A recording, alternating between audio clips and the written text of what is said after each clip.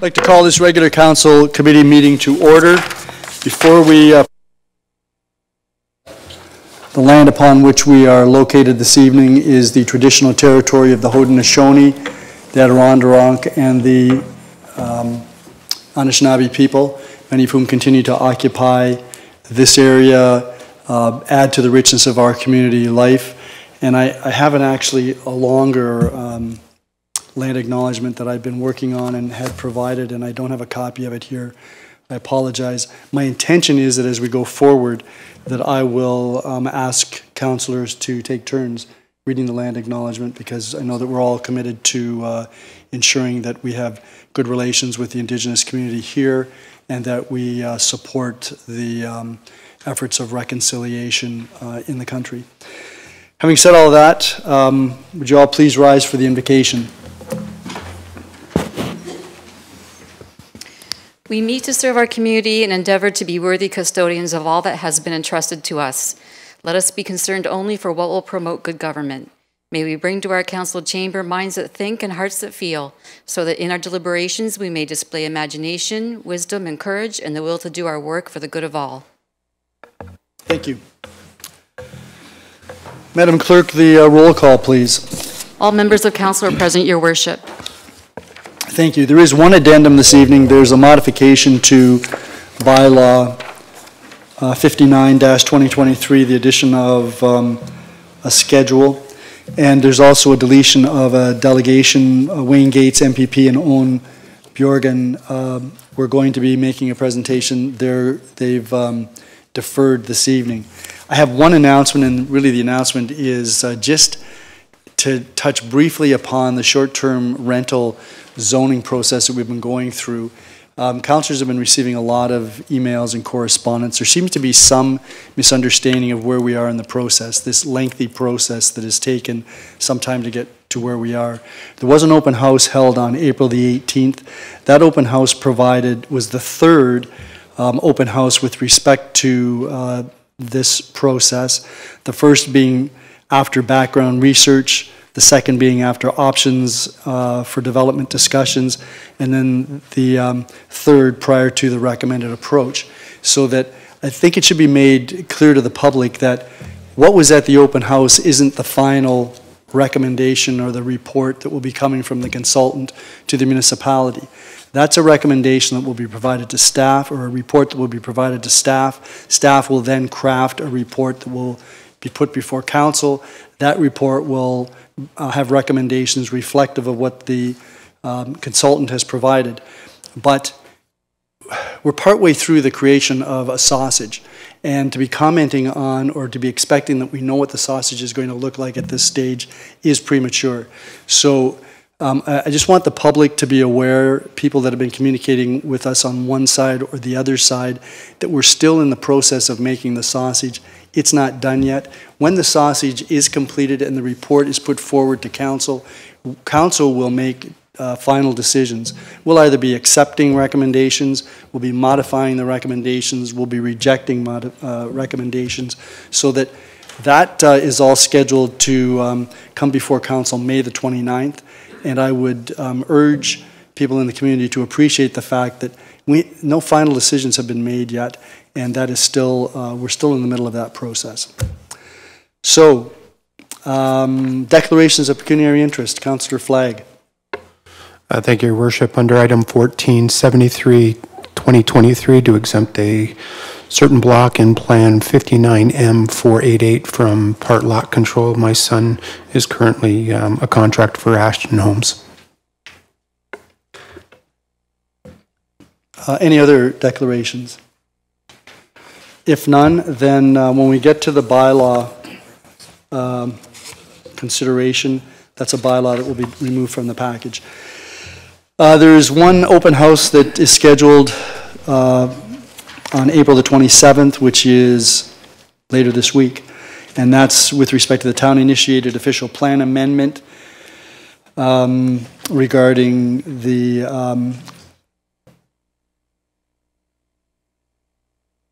issues arising out of Bill 109, the More Homes for Everyone Act. So that's Thursday, April the 27th at 5 p.m. here in the Town Hall atrium. That takes us to the regional councillor report. Good evening, Councillor Encina. Good evening, Mayor Redekop, councillors, staff, ladies and gentlemen. At the Niagara Regional Housing Board of Directors meeting last week, we were updated on the progress of the NRH Transition House project at 745 Crescent Road in Fort Erie. The contractor for the project is Van Horn Construction, and Niagara Regional Housing has attached our project manager to that to make sure everything goes according to plan. The site office and the construction fencing have been put in place and facilitated. The soil has been removed, water mains and sanitation sewers are being connected. At this time, the foundations are now being in place. One of the big hurdles that it's great to see, it's an accomplishment, CMHC has approved all preliminary funding for this building with the completion date now set for March 2024. Last year, the Ministry of Municipal Affairs and Housing decided to combine 3 of the social programs in the province, namely the Community Homeless Prevention Initiative, Home for Good, and Strong Communities Rent Supplement Program, into one program called Homelessness Prevention Plan. In February of this year, the province advised that Niagara would be receiving $11 million approximately. In order to receive the funding, as you're well aware, staff had to submit an investment plan, get it approved by regional council, and then forwarded to the province. For the last several years, the ministry has been using the population of St. Catharines and allotting the funds according to that for the entire region, rather than taking the allotment for the entire region. After many hours of delivering presentations and lobbying by staff, namely Kathy Cousins, who is a focal point, to the ministry and the directors, along with recommendations from the Auditor General, the Ministry of Municipal Affairs and Housing has decided that previous allotments were not fair and that we were to be corrected. The region will now be receiving another $9.6 million for HPP. Regional staff will now be bringing forward an updated investment plan. The majority of funds will be going to frontline efforts. So, excuse me. But some will be invested in capital resources, shelters, and other such projects for down the road, not just the immediate, but looking further into the future. This funding is welcome news. Currently, the Niagara region contributes $1.7 million of levy funding to HPP, along with another $2.3 million going towards the operation of the bridge housing and permanent supportive housing facilities, mainly in the falls.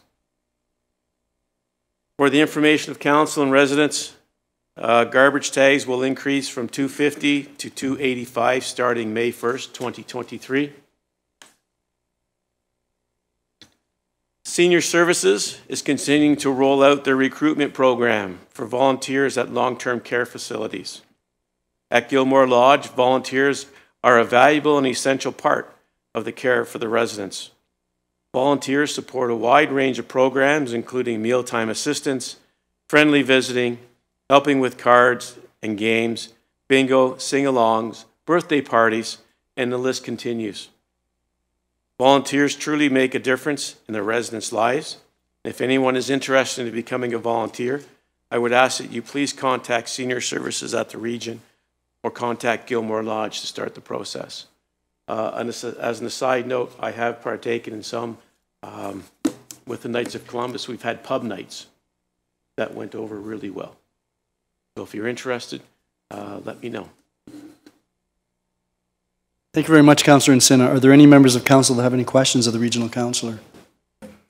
Thank you very much. So we're going to move then on to presentations and delegations, and the first delegation will be Bobby Paunessa, who is a self-active advocate and member of the Board of Directors, Community Living, Fort Erie.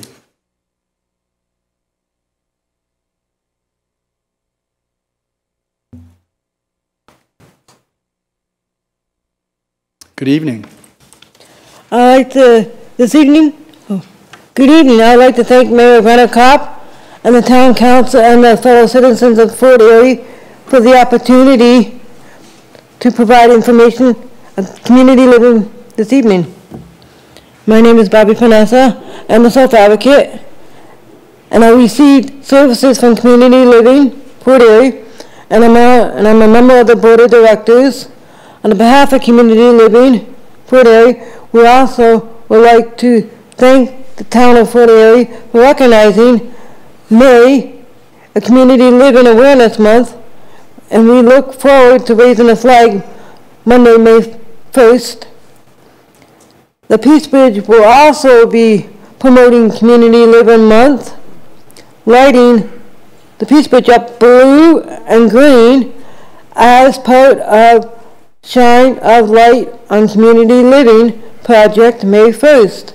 We now like to share a video that describes some of the services that Community Living offers. Community Living Fort Erie.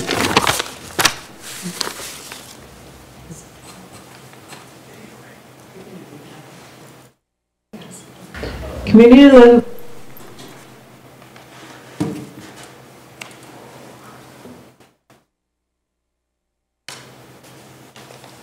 Community Living Fort Erie promotes inclusion in all services and programs that they provide. I truly believe that all people should be included in their community. We hope you enjoyed this video, which outlines some of the programs and services that they offer.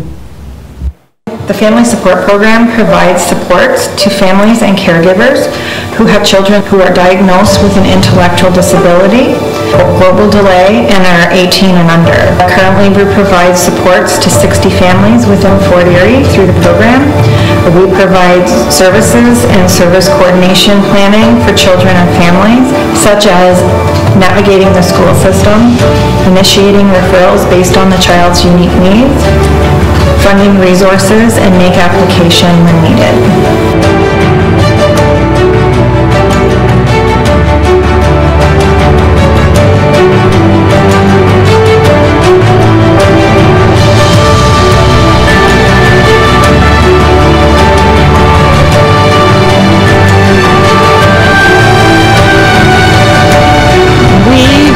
Started our kind of adventure with community living when we moved to Fort Erie.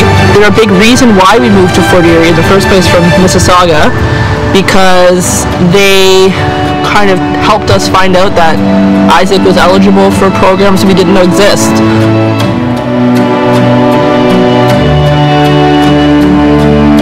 They really changed Isaac's life, and we formed some really great relationships. And yeah, they have great programs, so the camp programs in the summer, the respite programs throughout the entire year, those are the two big ones for him that help get him into the community really. Community living helped us with the Jumpstart program to help pay for camp, which is extremely expensive. That money also goes towards helping to pay for the respite services, helping to get us the SSAH and fighting for higher amounts to help get him into the community programs, get him out with his respite workers to go to the water park or to the zoo or just swimming or whatever he likes to do. And that's important for us because we came from a city where that stuff wasn't available, and it was a big reason why we came here. Was after speaking with her, kind of opening her eyes to the fact that these things are available. The residential program at Community Living is where we support individuals in a community setting in a home with 24-hour care and accommodations with day-to-day living and completing activities, goals, and supporting their rights and privileges and making sure they're upheld. Same way we help with their getting dressed in the morning and meal prep, grocery shopping, taking them out to see family and friends, volunteer and work, fulfilling hobbies and goals, and making sure that all their opportunities are met every day. Just remembering that the people that live in our residential programs are letting us work in their home, and remembering that this is their space and being mindful of that when I come into work, and valuing that they have different life experiences, and taking that into consideration when I'm working with them each day. It's important that they remember that they're their neighbors. They're great people, and to remember that they have a gift to offer to everyone and they're worth getting to know. The Passport program promotes social inclusion through community resources. It started with 30 people involved. We have now grown over 60. And what it's about is to identify activities that are meaningful to the people we support. And they're out in the community with one-on-one staff. And the staff are all people that work for our agency. Well, the people in the community start to see the people that we support out in the community. And the people we support develop natural connections in the community, whether that's once a week they go bowling or they participate in arts and crafts in the community. So they develop these natural connections in the community and make friends for life. So that has an impact on the person we support and the community as a whole participating. So we have 4 full-time staff that work in the Passport program, and people that are in the program that we support are people that live independently in the community and people that live in our residential services. There's a gentleman I support, or that I did support, that doesn't really let his emotions out or talk about his feelings. He's rather quiet. And he had joined the program. He had been participating for about 6 months. One day we're in the van. Once again, remember, he's quiet. He just turns to me, looks me dead in the eye and says, "I love this program, and I can't believe that this exists." That was so touching and meaningful as his support worker at the time. It just provided tons of inspiration to do my best in this field. Here at Community Supports, we support people with intellectual challenges to become independent in the community. We teach valued skills in the community. We also do a lot of hands-on training. We take people to the grocery store. We show them how to pick the greatest fruits, the best values that they can get for their money. We also show them where to find foods in the grocery store. We teach them the self-checkout, how they can become independent and work towards those skills. We have a recreation component where we try to get people involved in the community so they feel valued, and also that people in the community get to see us in the community and make friendships, and they also have great experiences meeting new people and networking. We take them to the Boys and Girls Club where they have swimming and aquafit classes. We also take them to the movies. We do all kinds of extracurricular activities. We support with paid and volunteer placements in the community. We take into account their choices. We ask them and sit down with them what choices they have for the placements they would like to be in. We also take into account their level of what they want to do and how they want to do it. So everybody kind of knows what's going on in Danielle's life, and when she comes in, it really does pick up the atmosphere of the store. And customers feel it, and my staff feel it, and I feel it because Danielle comes in and we have a hug, right? Definitely. We have a hug and everything's great, and we're happy you're here. I'm glad that I'm here too. I'm glad that I came because I love my family and I love my work family. That's the main thing. And Donnie's been there for me from the beginning, so I'm glad that I'm there for everybody. Plus, Donnie is amazing. I love him, and even the staff here, they're amazing. I'm glad that I came and worked for Donnie at Bolton Edwards.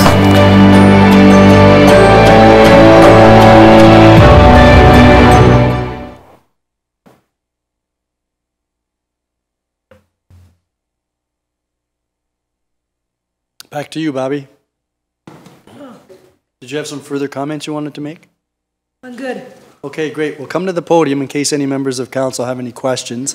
Any members of council have any questions? No, thank you very much. And May the 1st, I think it's 9 o'clock. I'm looking forward to seeing you as we raise the flag. Yes. Ever raised a flag before? No. Good, this will be your first time. I've done it once or twice myself. Okay, we'll see you May the 1st. Thank you. Thank you.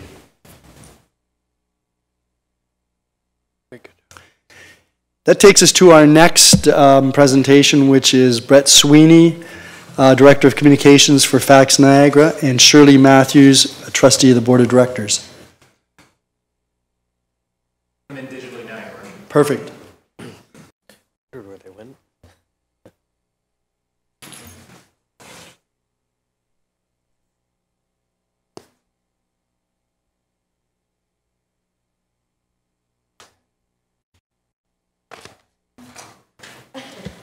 Now you can see me. Yes, good evening.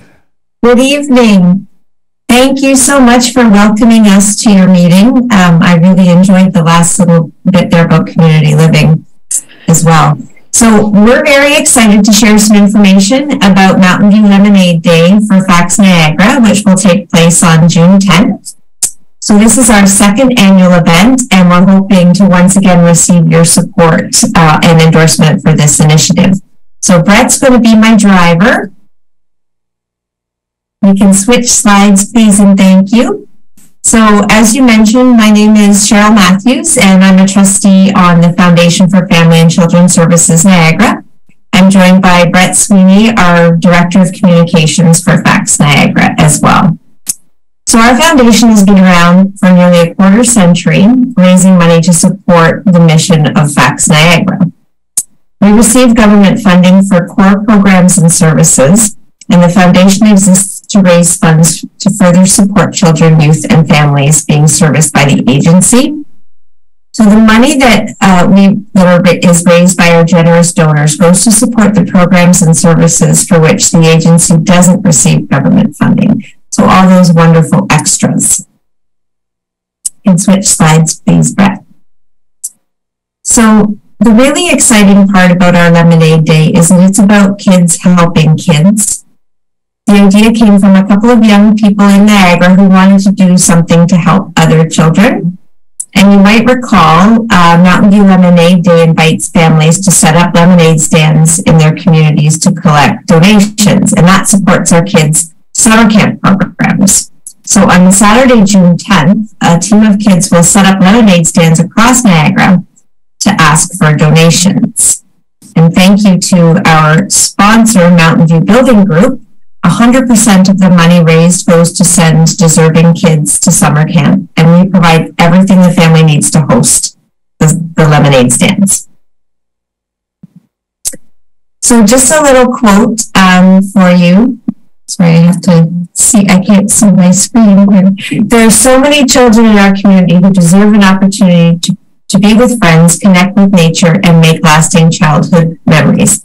So that is from Mark Bassiano, the president of Mountain View Building Group, and we're so thrilled to have them back as a second year as our sponsor. So we can switch slides, Brett. So our fundraising total that we achieved last year was more than $85,000. So what a successful event. And that was from the support of all the families and municipalities, just like Fort Erie, that we were able to raise that. So this year, we're hoping for an even bigger and better event to make a positive difference and impact to lives to even more families. So what does $85,000 mean in terms of support? Last year, with that money raised, we were able to give more than 400 children in Niagara a summer camp experience. So this may have included sending children to week-long day camps in the region. Others got to go out of the region to overnight camps outside of Niagara. And then we also supported foster parents so they could help children that they're caring for on camping excursions so they could take them themselves.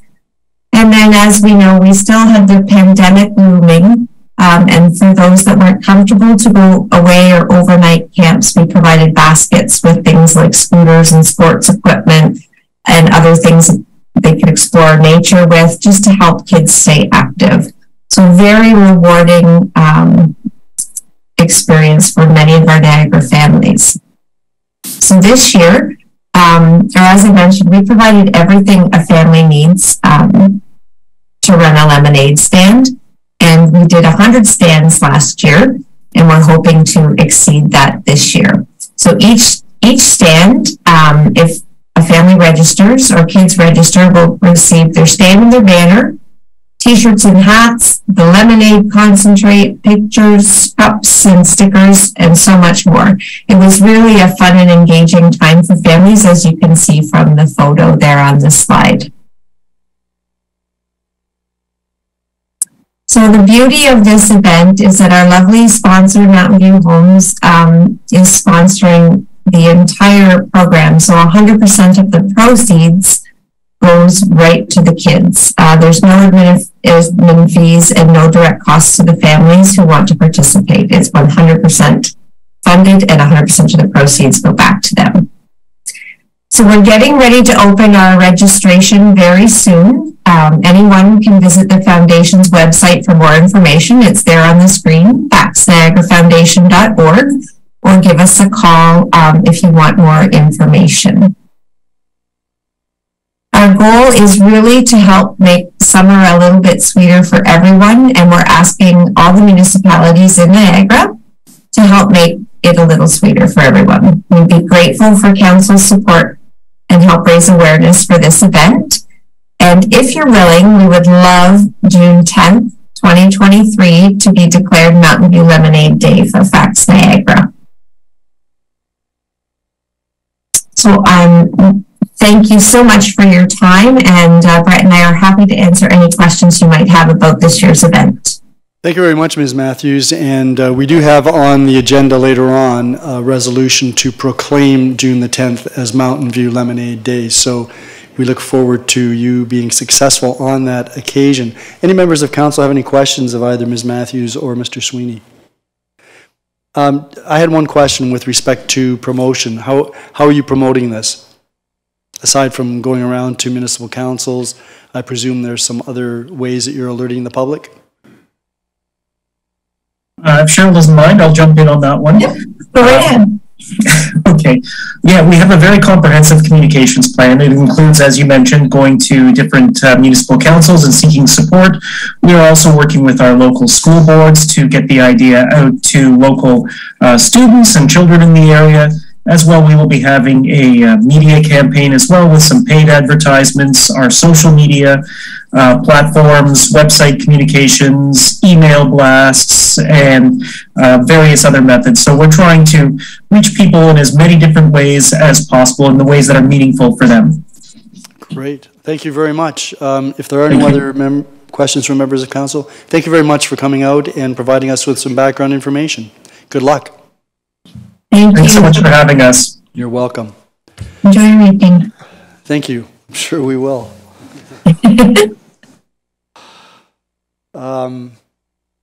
That takes us to our next delegate, and that is Sam Melnichuk of Hahn Road. Mr. Melnichuk here. Is he coming in by Zoom, Mr. Patton? Okay, so I'm going to hold. I'll stand him down for the time being in case he's been delayed, and we'll go then next to Linda Goodridge from the Burt Miller Nature Club, who is here, along with colleagues. Good evening. Good evening. Okay, thank you, Mayor Redekop and members of council for this opportunity to speak to you tonight. My name is Linda Goodridge, and I'm a member of the Burt Miller Nature Club and also the Bird Friendly City Bird Team. And a few of our other bird team members are here as well. In October of 2021, Deb Shirk and I made a presentation to council regarding the Bird Friendly City initiative. Since a number of you were not on council at that time, I wanted to briefly summarize it and its relevance to proclaiming World Migratory Bird Day in Fort Erie. So if we can start the presentation.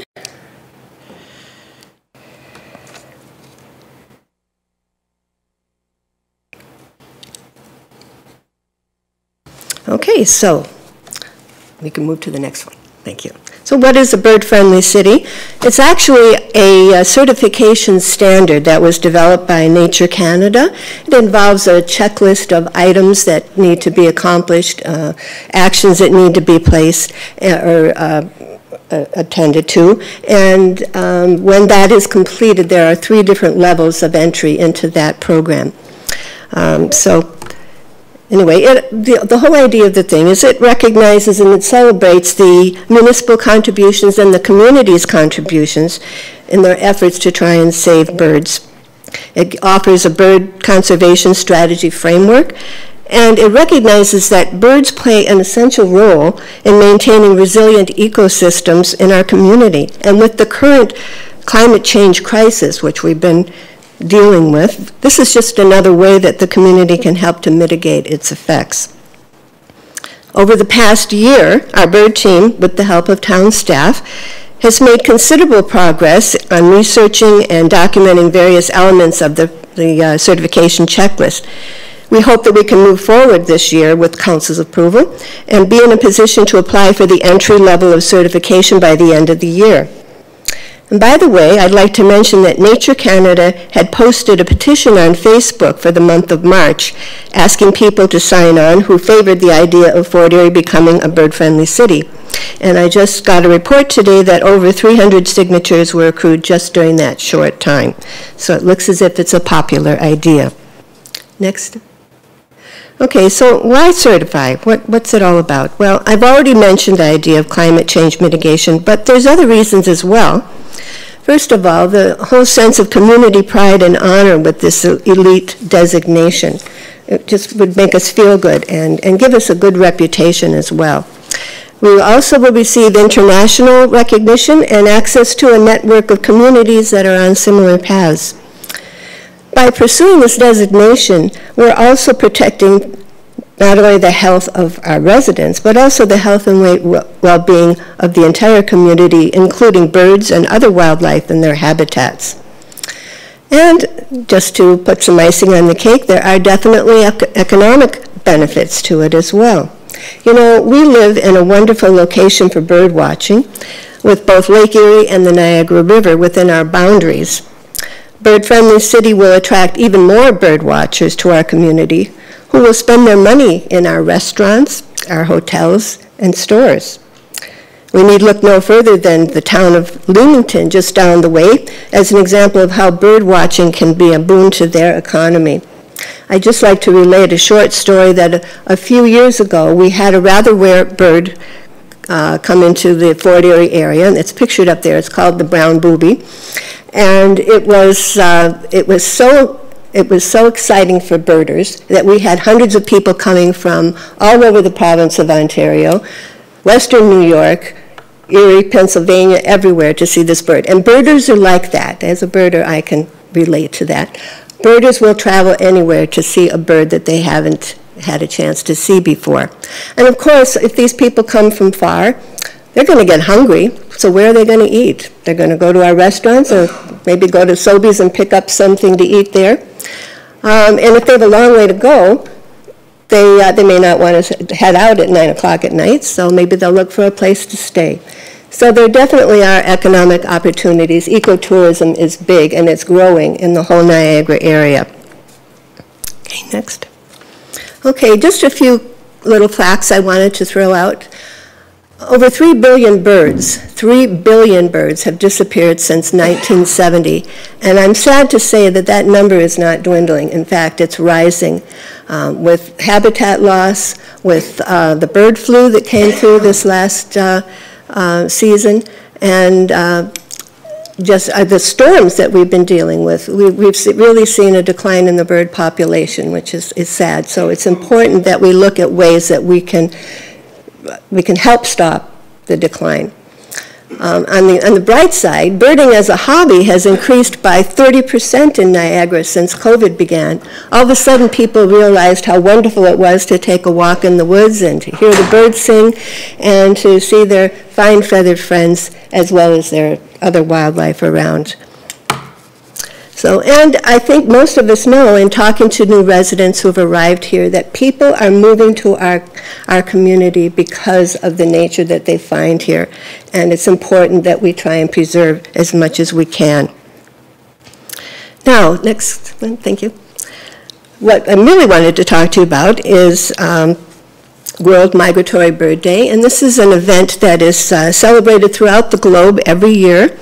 And recognizing and celebrating this event is actually part of the certification process for Bird Friendly City.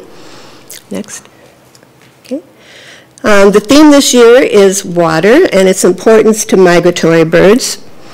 The vast majority of these birds rely on resources for all of their life cycles. It's vital to them for feeding and drinking and nesting, as well as a place to rest and regroup before heading to their breeding grounds. Some of these birds come from as far away as Argentina.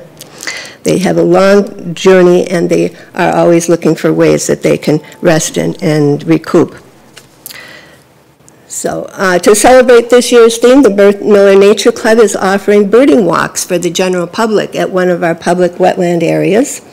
And those interested can email us at burtmillernatureclub@gmail.com for details and to reserve the space. And I'd like to invite any of you who might be interested in learning about birding to join us as well.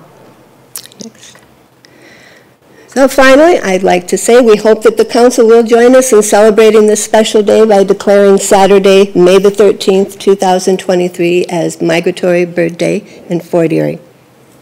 Thank you very much for your time. Any questions?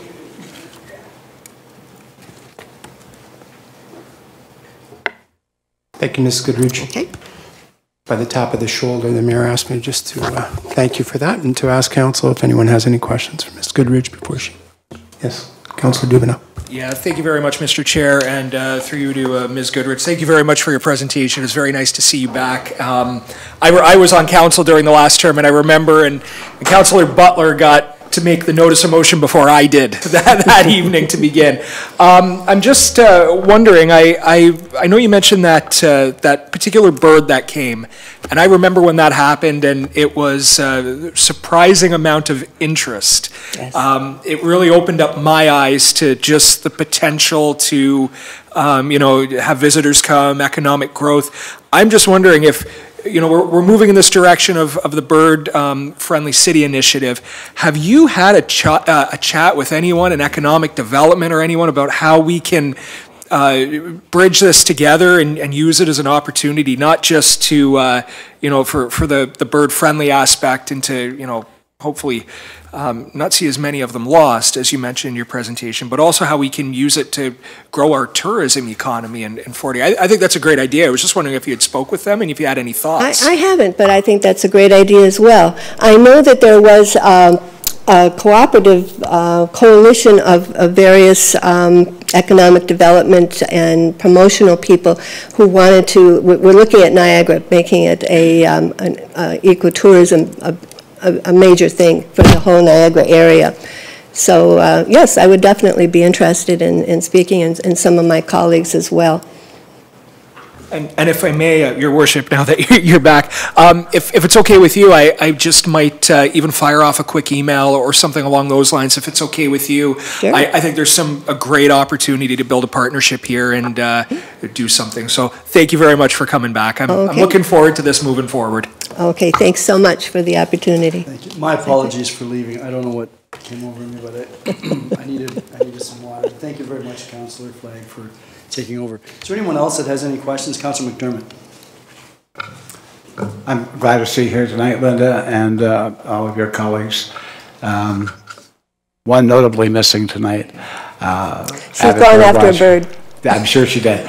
I just want to thank you for your work and all of your work on this, and it's you know, our hope that we continue to move to the touchdown area when we need to.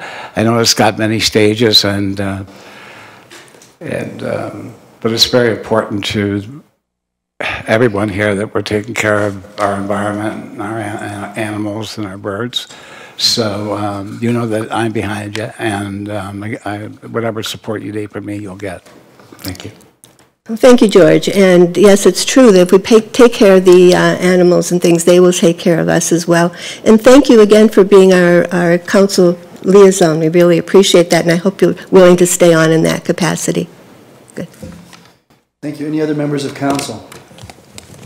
Thank you very much, and we look forward to continued support with respect to the effort to become a bird-friendly city. And we will see you on, we're going to be passing a resolution later this evening, I trust, declaring May 13th as World Migratory Bird Day. Okay, great. Thank you. Thank you so much. That takes us to Heather Kelly, Niagara Health Coalition.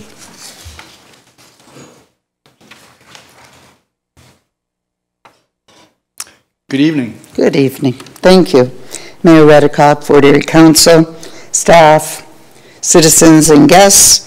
Thank you for allowing me this opportunity to speak with you today regarding my concerns over healthcare in Fort Erie and, in fact, Ontario and beyond. I know there's a number of people that have a lot of concerns. My name, Heather Kelly. I'm currently working with the Niagara Health Coalition, which is a group of citizens that have banded together to take a look at healthcare, in particular in Fort Erie, in Port Colborne, and in Welland, the various sites that the Niagara Health System has announced the closure of the Fort Erie Urgent Care, along with Port Colborne, and some of the services from the Welland Hospital that are to be closed. We know that Fort Erie is growing by the numbers of new builds that we have seen in town. The urgent care, and in fact what services our Douglas Memorial Hospital or urgent care site continues to supply for the people here, and in fact the region, cannot be lost. Cannot be lost. We were once told that when the new hospital was built in St. Catharines, that it would help clear up all the backlogs that we were experiencing at that time, and that it would provide better service.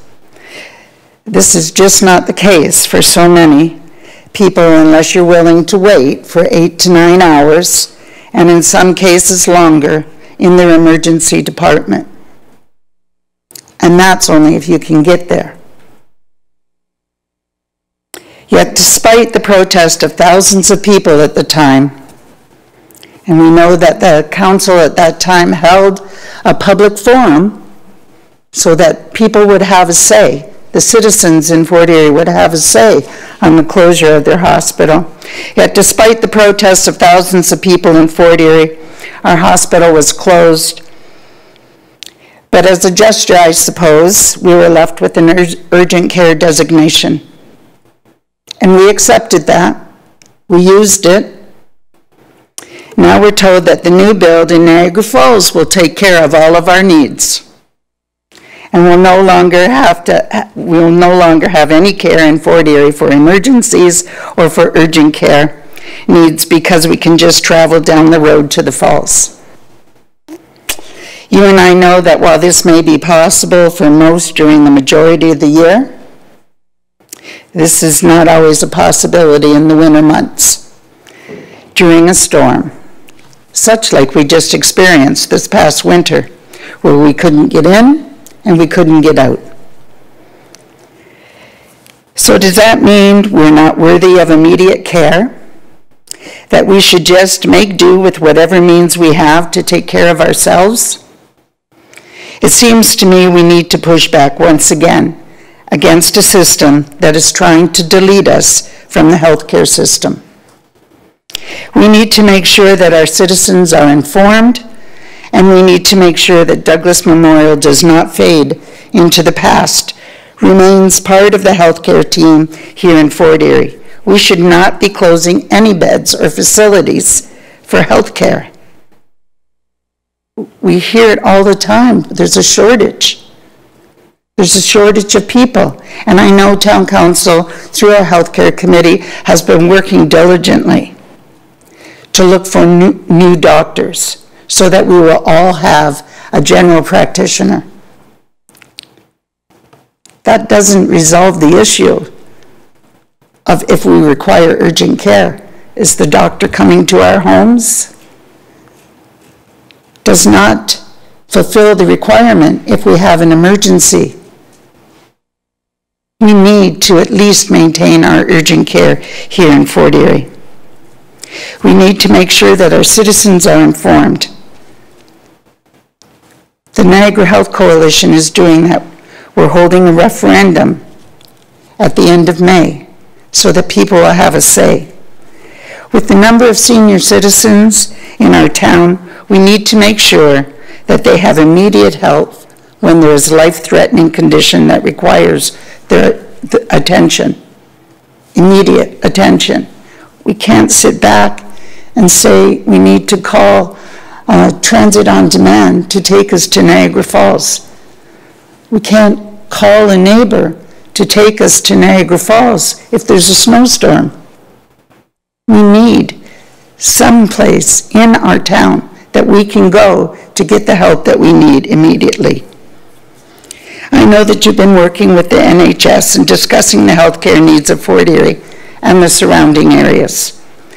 The Niagara Health Coalition is here to help bring information to our people, and we will be asking the people in Fort Erie to have their say through a paper ballot or to vote online May 26th and 27th to determine if they want to keep Fort Erie urgent care open. People will have an opportunity to say no. It's time the people in Fort Erie had a say about their health care needs, and we would like to help. We would like the help of council as well with your support for the public referendum. We've been able to have a few of our local businesses supply a space for polling tables, and I have sent you a copy of the brochure that we will be handing out to everyone. And in that brochure, it talks about the referendum in the middle. It talks about who to contact, the Niagara Health Coalition at yahoo.ca if you have questions or concerns. I know that many are facing tough times right now, and healthcare is just another issue that people are facing. But that is why we need to speak up and speak out against losing our Douglas Memorial site. We need this facility here in Fort Erie for the people here in Fort Erie. After all, this facility at one time was given to our town to provide health care, and our town, through our hospital auxiliary, was able to purchase much of the needed equipment to keep our care ongoing.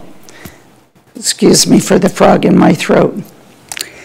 We need the support of the provincial government, and this has to be through the NHS. But perhaps this time we can make a difference for our town by ensuring we have the immediate care necessary for the people that want to make Fort Erie their home, both now and in the future.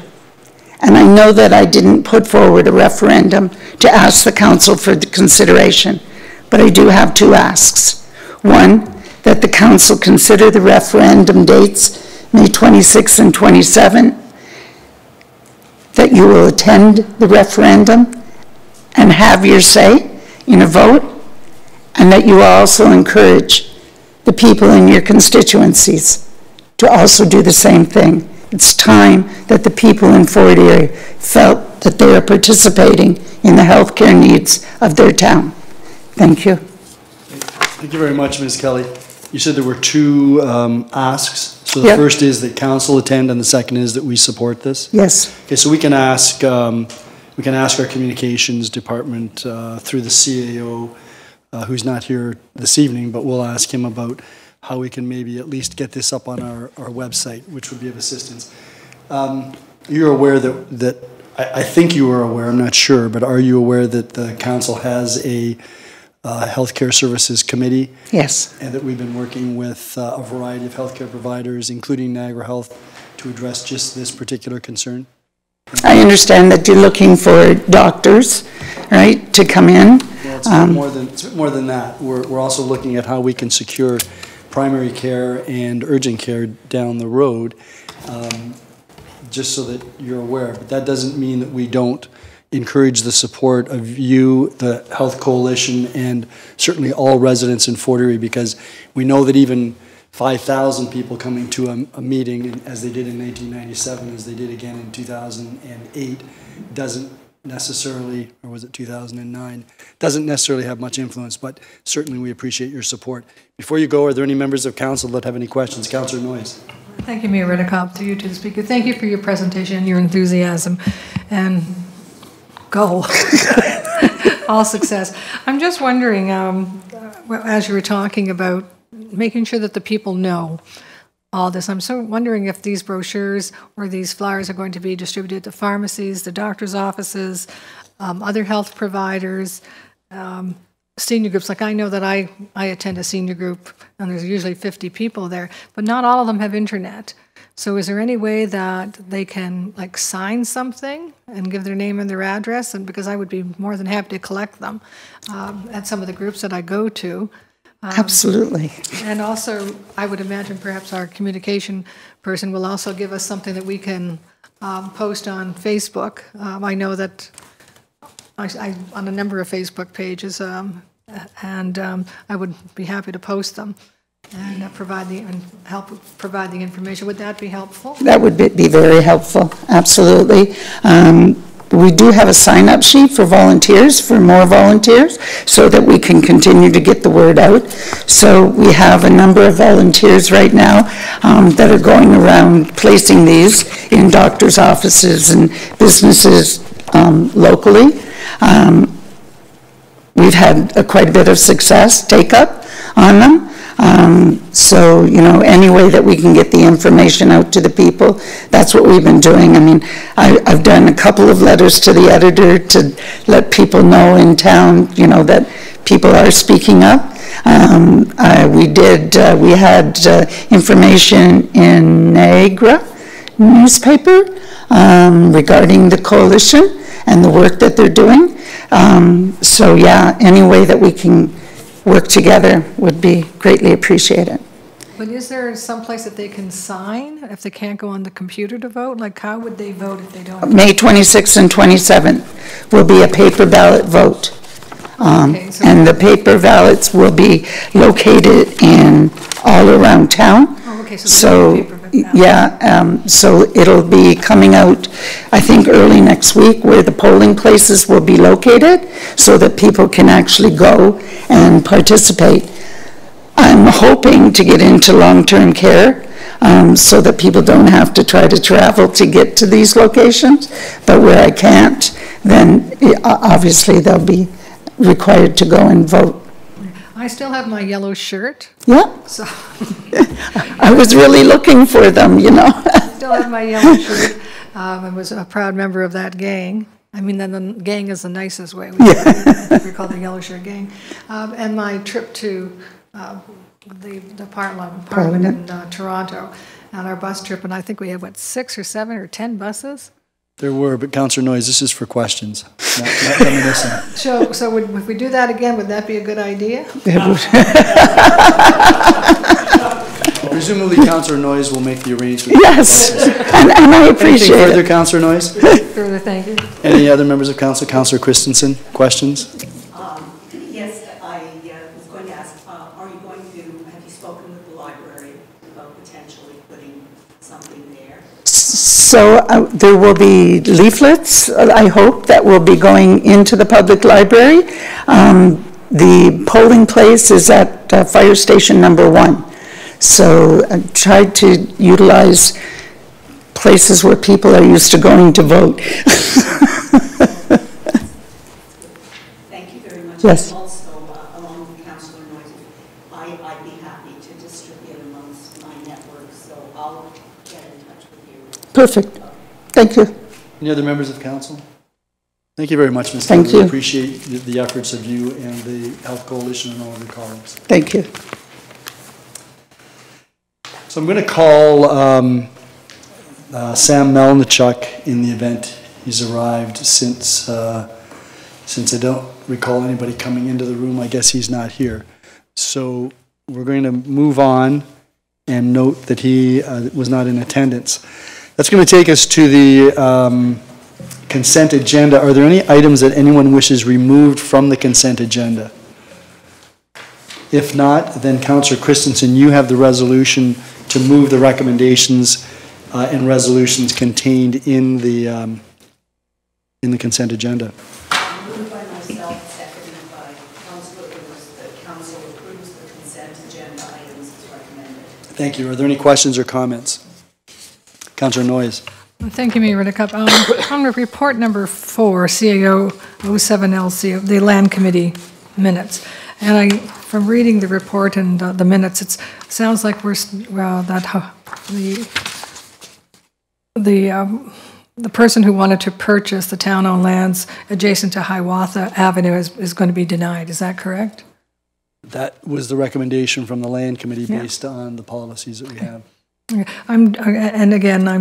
I read the report a second time, and there was, I know that the gentleman who did the presentation, his presentation was more about septic and not being able to get like that he had reassurances from the Niagara Region that he would be able to get a septic permit. So I'm not quite sure if that was initially the hang-up. I know there's not a house on it, and they don't there's not a building on it already. So I'm familiar with that, but did that not have any sway at all that he could get a septic permit? Well, the problem was that the adjacent property owner actually had a greater right to acquire the parcel if he was interested, because he has a house already on the land that he owns, so that this small strip that the town owned would become married to that. Whereas the individual who came to council last meeting has a vacant lot and wanted to add the town's parcel to his vacant lot, it'd still be an undersized lot, and our policy says that we shouldn't be selling it to someone who doesn't already have a house on their parcel. Yeah, I understand that, but does the abutting property owner, the one who perhaps has more pull on this, does he want the property? We haven't heard that the owner does. Mr. Hurlovich, have you heard anything in that regard? Your Worship, I have not. Again, I'm not going to defeat this, but I'm just wondering, because one of the big issues was his inability, or the question of his ability to get a septic permit, and I understand that there's all kinds of new septic systems and that now, and I'm just wondering, was that approached, or did he kind of say he could get it then couldn't get it? Mr. Hurlovich or Mr. Walsh, do you know if there was any follow-up with the region to find out if in fact a septic system would be obtainable? Yes, Your Worship. Mackenzie Cece in our office called the Regional Private Sewage System staff to inquire whether any approvals had been given to the applicant. They reported that they had not received any request from him, that their procedure is that he would have to apply for a special request inspection and a review fee of $400. So apparently that has not been done. He would need to do that. He may be hesitant to do that since he doesn't own the town land, and so therefore he'd be asking for approvals on something that he doesn't yet own. Councillor Noyes? Yeah, thank you. I think that's kind of like which comes first, the chicken or the egg, but it's, it's unfortunate. He was very enthusiastic, but I understand the environmental issues also that go with it and setting precedent. Thank you. Any other members of council? Councillor Christensen.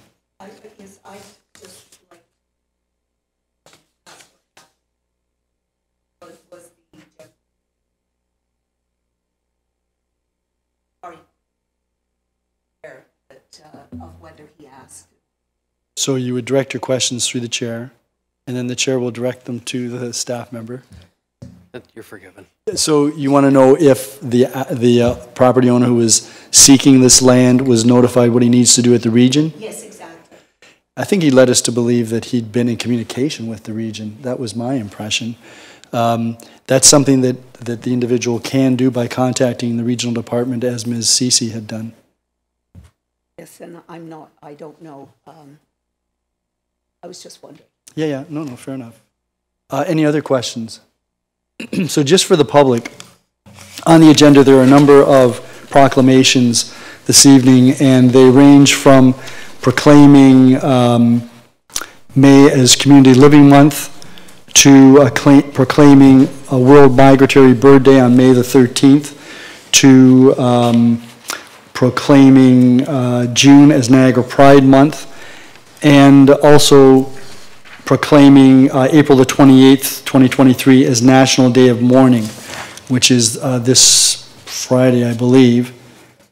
And then there's also the proclamation for facts about Mountain View Lemonade Day.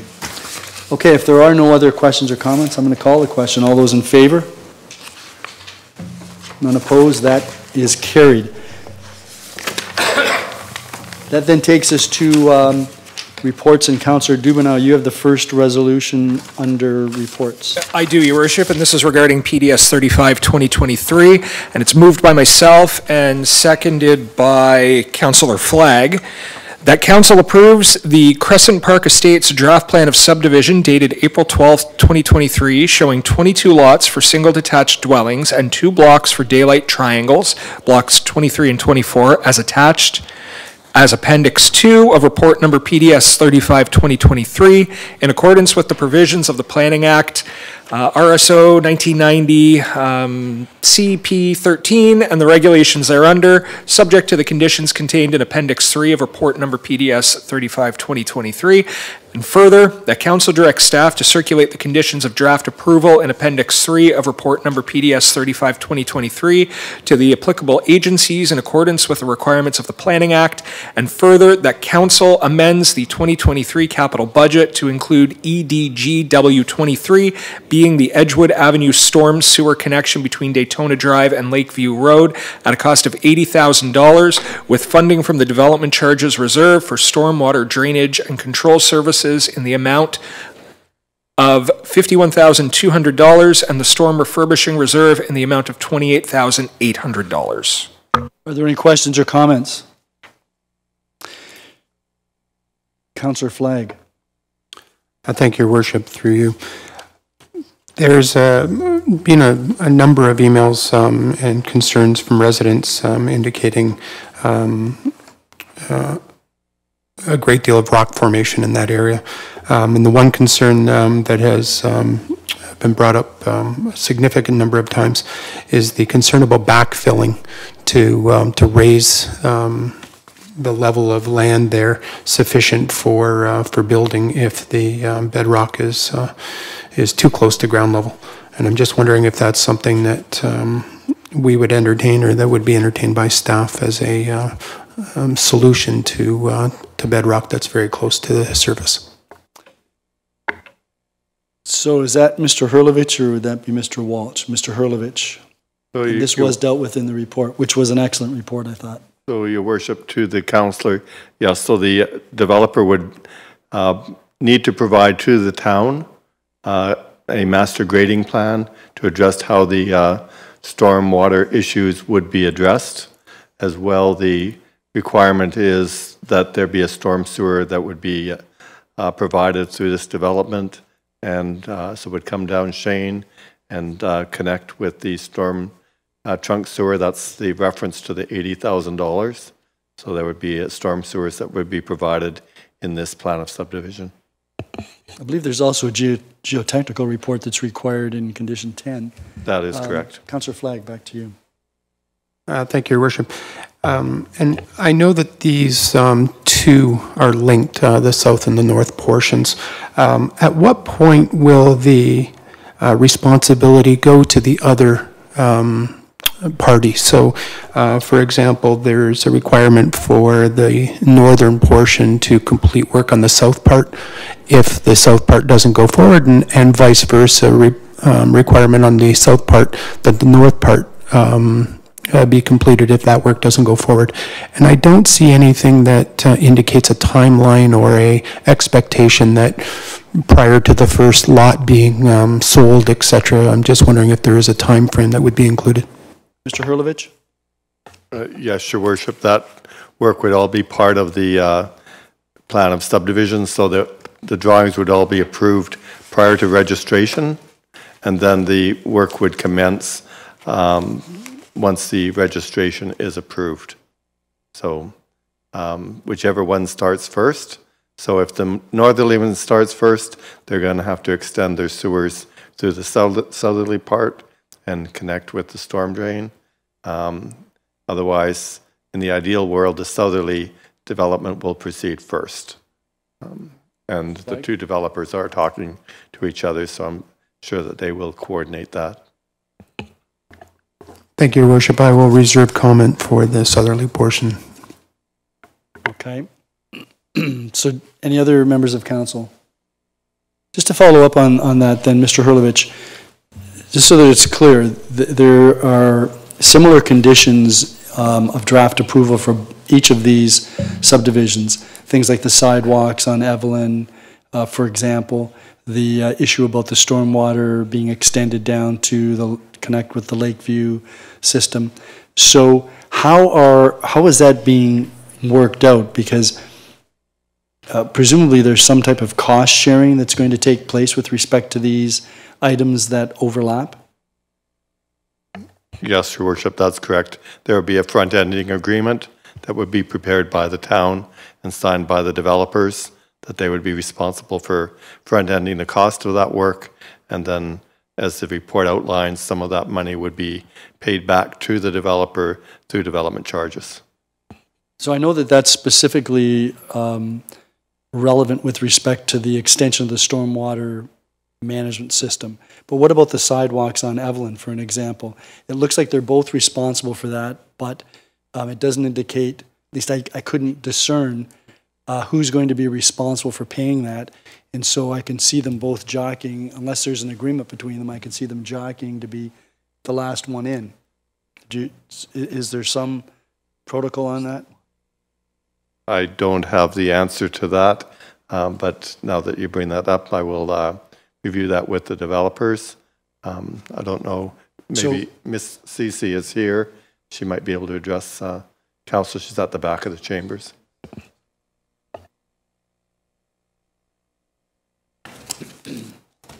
Good evening. Good evening. With respect to the sidewalk on the north side of Evelyn, I think that's what the reference is being made to. In terms of how it was designed, that would be the responsibility of the northern developer. The condition for within for the southern limits of the development would be only if the northern development doesn't proceed in advance of the south. So that sidewalk along the north side of Evelyn would be the responsibility of the northern developer, and then if that doesn't proceed, then it would be the south. And we will have securities for that from the northern development? Correct, that would be built into theirs, and then if they don't proceed, then it would be built into the south as their responsibility.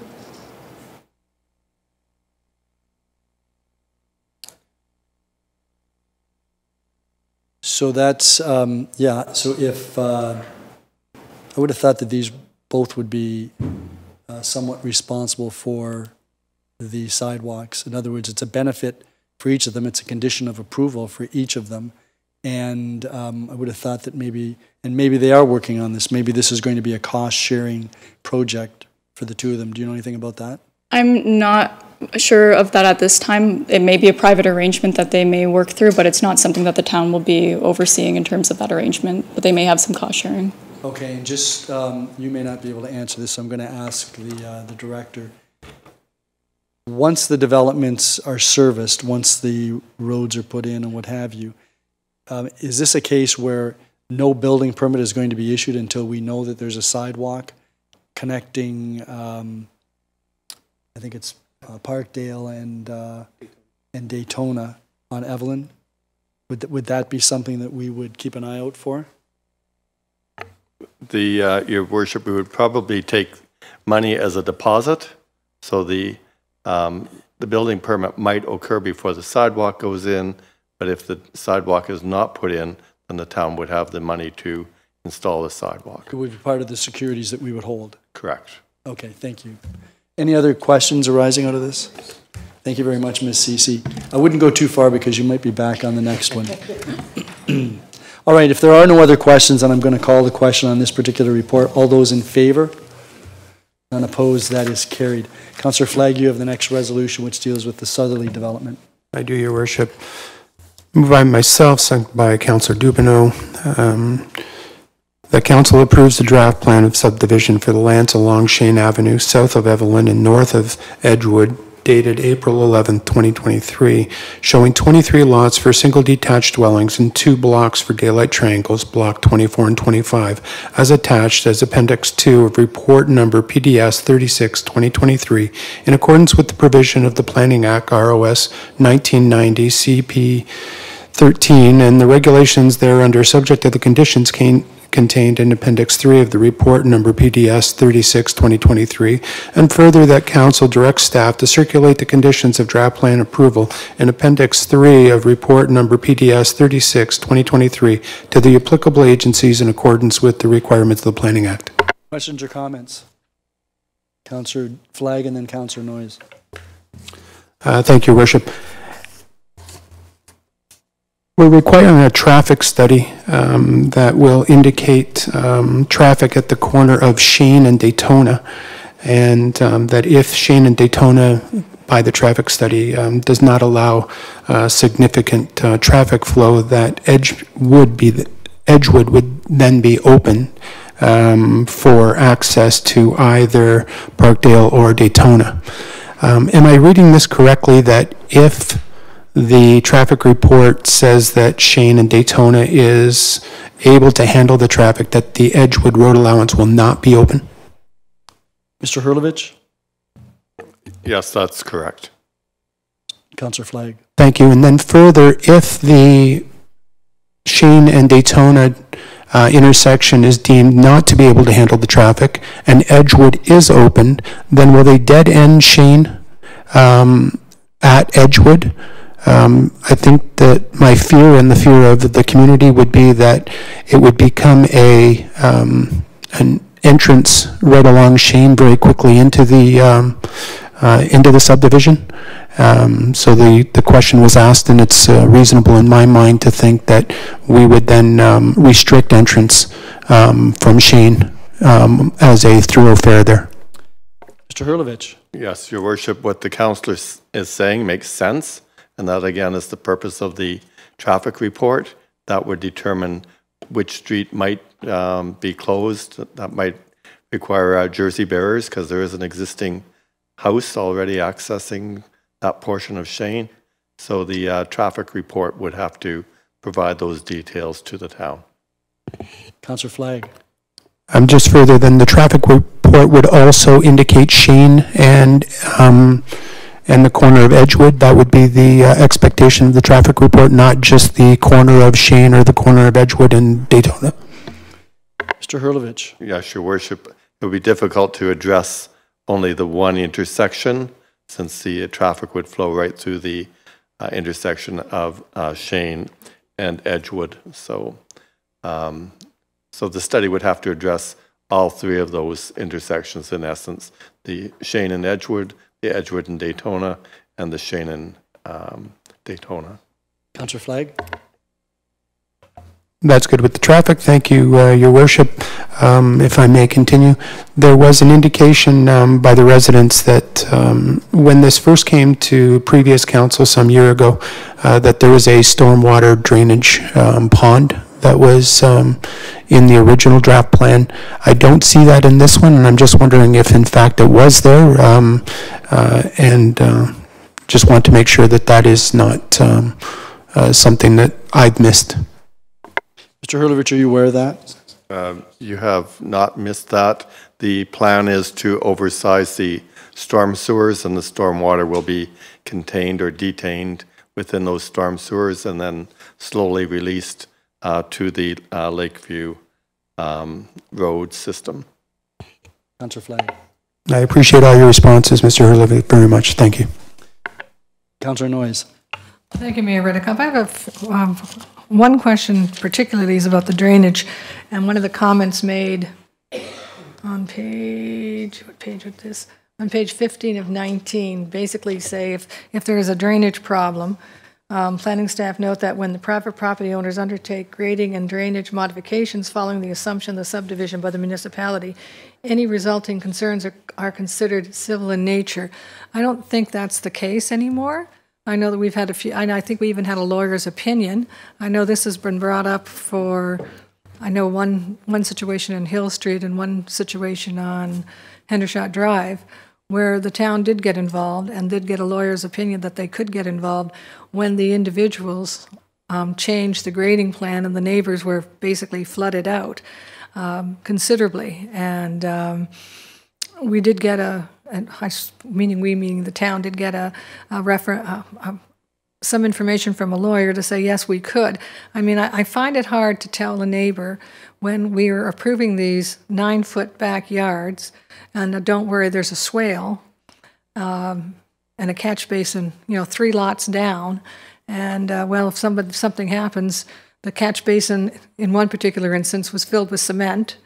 And that, well, you take them to court. Well, that's not an answer. I think if we can go onto people's properties, if their grass is 12 inches high and cut it down, if we can go on people's properties and dirty backyards for all the right reasons and stuff, I think we should be able to go into their backyards and look at their swales to see if they've changed the grading plan or changed the swales that has caused hardship to their neighbors.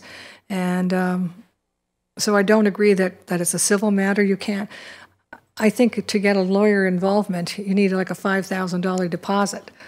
And many times it's beyond the resident's ability, and I don't know how many lawyers would be interested in it. But again, I will say that in the 2 cases that I'm thinking of, that the town's involvement did land up with a resolution in both cases, where the owners did do, I would say, the right thing or worked with each other to control the drainage problem. But to be told it's a civil matter and we're not going to get involved, I think is the wrong approach. And I don't think that's actually, I think we can get involved, we have gotten involved, and we should get involved when somebody changes, fills in a swale or whatever. I do think we have a responsibility to the owner. We keep approving these lots. We keep telling them that their swale's going to take care of it. So just like the weed bylaws we have in that, we should make sure that we have some skin in the game when it comes to people changing the grading plan and causing drainage problems, because I know that one of the most often problems I hear is drainage. And to respond to somebody who has lived in their house a few years, or in one case it was 10 years, I think, and in another case it was longer than that. But the new house was the problem. He was an old house, it was a new house. The new house changed the grading plan. The neighbors were flooded to the point that they literally like 6 inches of water in their backyard every time there was a heavy downpour. So I do hope that we do get involved and we don't just say it's a civil matter, because again, town involvement did lead to a resolution in both cases. Councillor Noyes, you're talking about the second paragraph on page 16? Hang on, now I have to find it because my computer likes to turn off. It's on page 16. It's Second page paragraph. 15 of 19. Well, it starts on 15, but I think you go down, you're talking about the paragraph second the- from the top on 16. Oh, I'm talking about planning staff note. It's right above tree preservation and protection. It's the paragraph above that, if that's what I'm thinking of. I know there's 2 reports that kind of overlapped. Okay, well, I get the gist of what you're saying. Mr. Hurlovich, can you comment on that, or Mr. Walsh, do you want to? Because we've gone through this with respect to including this type of, including provisions in the subdivision agreement that could be enforceable by the municipality. So I think it's not completely clear that this is solely a civil matter unless we're talking about the municipality having to take civil action if necessary to compel compliance with the subdivision agreement. Mr. Walsh? Thank you. So when our former solicitor was employed here, Jennifer Sturton, she one of her first tasks was to look at common law and determine what our role is in that issue. And essentially it boils down to is if we have a registered plan on subdivision that indicates drainage patterns, we have the opportunity to enforce those unless it's been changed through the will of council. If it's an older area, such as Crescent Park, the built form as it exists without subdivision plans and drainage plans, it truly is a civil matter.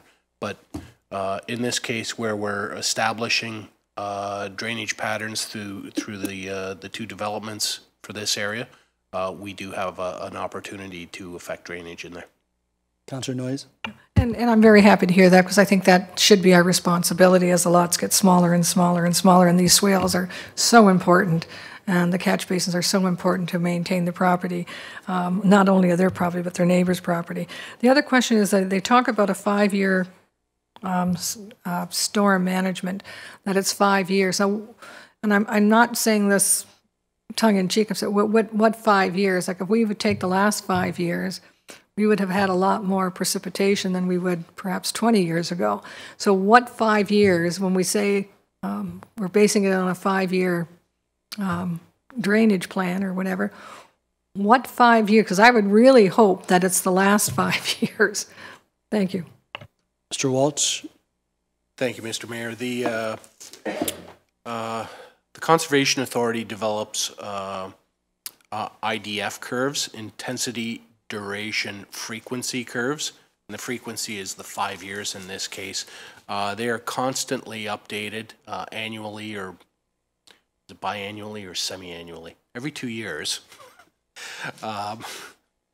with the most recent data. So that is the form we use. Councillor Noyes? Thank you, because then it sounds hopeful that they would have captured the change in the drain and the precipitation over the last few years. That's all. Thank you. Councillor Dubanow? Yeah, thank you, Your Worship, and I want to thank my colleagues on council for their questions and comments. I think they're important issues, and I'm glad they got asked. But I just want to make a comment more in the grand, kind of the more of the overarching idea of these two applications. Residents in town may know that typically when we have a subdivision application, we have a public meeting. And due to, as the mayor has mentioned on a number of occasions as we've gone on the last few months, we don't have a public meeting for this development application. It's because there were no zoning changes. So it's one of the things that the province has tried to do to speed things up. I'm not going to debate that. We're going to have plenty of opportunity to talk about that. We've got a report coming up on the impacts it's going to have on the municipality. That this is one example. The one thing that I want to note, however, is that this is going to have particularly large lots. They're keeping the R1 fabric, which is consistent with the area in Crescent Park, where it is. So the houses on either side that are already there, the lots are similar sized. So, you know, in this day where we see a lot of development applications that come in that want to increase density, want to do smaller size lots, and it's understandable. The price of real estate and land has gone up in such a way that, you know, to make that matrix work, you have to find ways to be creative. I'm shocked to see an application like this. I'm not going to say no. I think it's commendable to see an application that comes in and uses the existing lot fabric rather than trying to change things around. And to that end, you know, when you talk about compatibility of an infill development, you know, I understand residents may, you know, not want to see an open area, you know, have houses, and that's understandable. But it doesn't get much more compatible than this. You've got R1 lots. You're surrounded by R1 lots. It's not townhouses. It's not, you know, the real narrow R2A lots that we are seeing more often now. It's R1 lots. They're going to have big yards. It's going to be 3-meter setbacks between the house and the property line, which means it's going to be 12, almost 20 feet between each house on the street, which you just don't see anymore. I'm really looking forward to seeing this go in, just to see what a modern subdivision looks like with lots this large. It's pretty much unheard of in this day and age. I think it's going to be unique, and I think it's going to contribute positively to Crescent Park rather than, you know, go in and change the density and the fabric around. Those were just some comments. I understand some individuals may see things differently in that regard with what we're doing here, but I can't think of a more appropriate way to maintain neighborhood compatibility than to keep the existing zoning. We hear so many times, why are they having so many asks? Why aren't they following our zoning bylaw? This is a perfect example of one that does. And those were just my comments, Your Worship. I hope I didn't steal your thunder about the public meeting side of things, because this is just one of the things the province is trying to do to optimize and move forward. And, you know, I have my thoughts on that, but for anyone wondering why, this is why. It maintains the existing zoning. So thank you, Your Worship. No, thank you for explaining that. I think that's helpful for the public to be aware. Any other members of council? Mr. Hurlovich, just one question. Condition 51, or maybe I could ask Ms. Ceci, but condition 51, which talks about removal of trees and vegetation, talks about it being done prior to March 15th or after October, doesn't specify a date in October. Should there be a day in October, or is it to the end of October, no clearing between March 15th, after March 15th, or before October 31st? It's on page 28 of the report, but it's condition 51. Ms. Ceci? Yeah, I'm just looking at the region's comments. It looks like it should be after October 31st, so we can clarify that.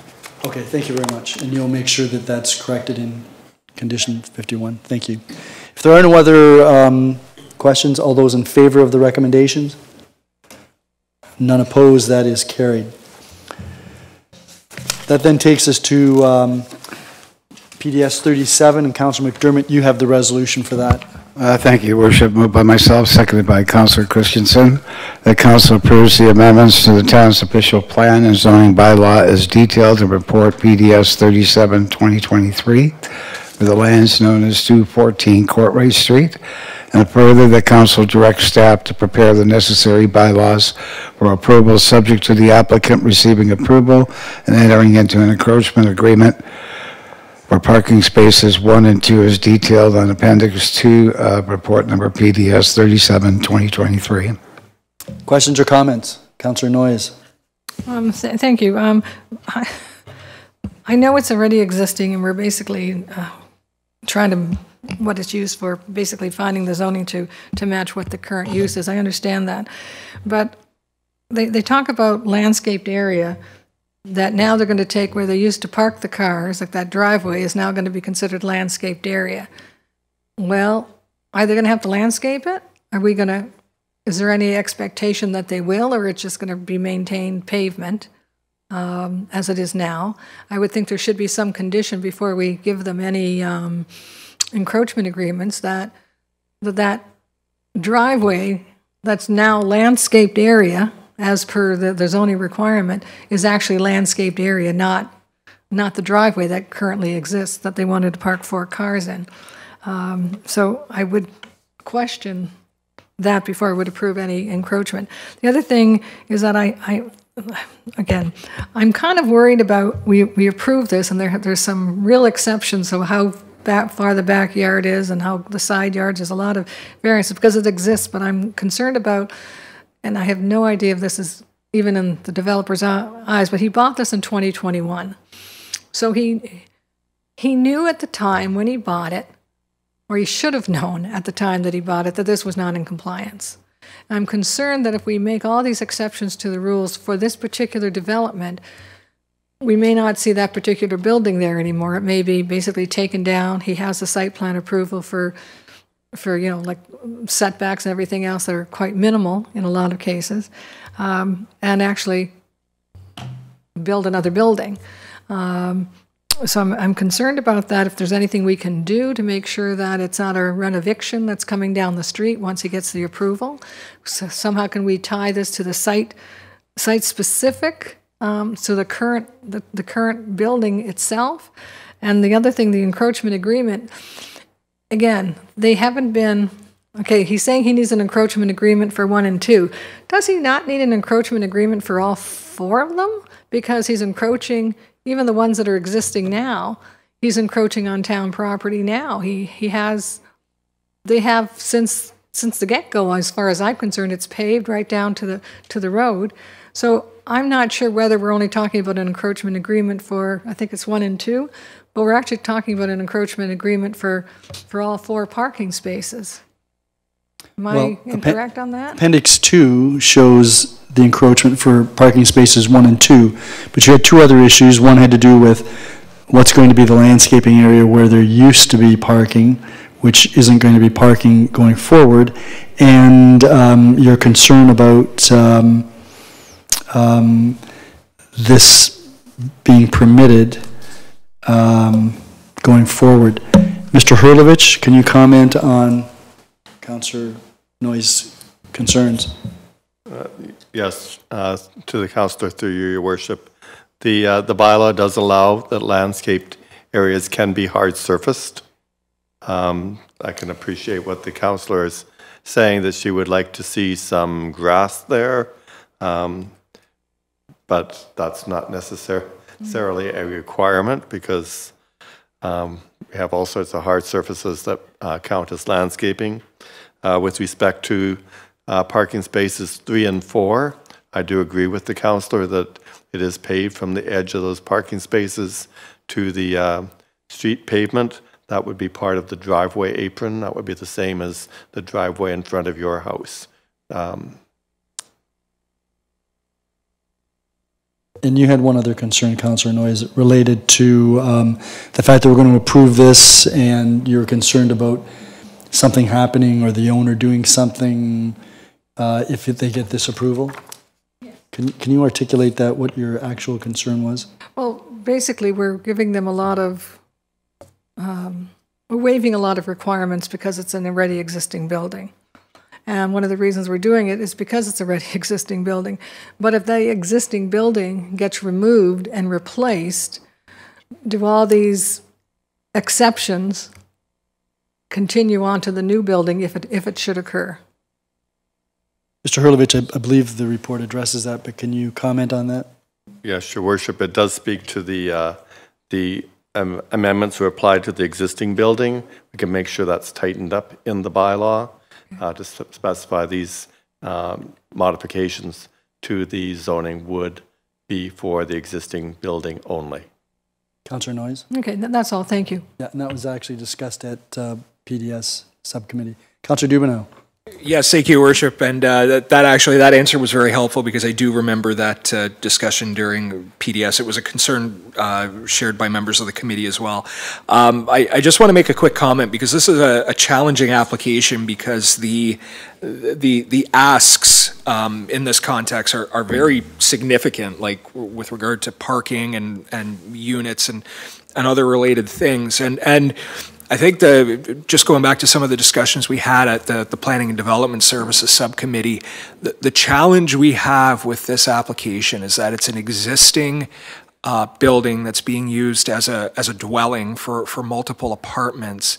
And there's a level of affordability, is my understanding, to the units. They're not, nothing in town is cheap anymore, but they also are not a super high-end rental. They tend to be a little more attainable than some of the other rentals we see in the community. So the challenge we have now is, yes, this typically would not be an application that I would be in favor of. And I tend to look at things creatively, look at the way things can work, and even I look at this and I say this just doesn't make sense. You would never see a new application with these requests. And in order for us to bring this property into compliance, allow them to be able to apply for building permits, which may, allow them to improve the building and, provide better, living conditions for the residents who live there, we have to find a way to bring this into compliance. And that's what this request is. It's a weird one. It's definitely one that we looked at with the first revision that came through, and we raised a lot of questions. We went back, tried to find things that made a little more sense. I think this is, at least in my opinion anyway, a lot better than what we saw during the information report. But this is a challenging one, and it's the existing use, it's the existing tenants they have there, the existing units, and the last thing we would want to do is say no, and then we would find ourselves with a building that isn't compliant, and they would, the only option at that point to make it compliant would be to reduce the number of dwellings, which in turn would mean potentially an individual could be in a very precarious situation with their housing accommodations and the cost in the market. So I agree completely with where Councillor Noyes is coming from. It's just the unique nature of this application.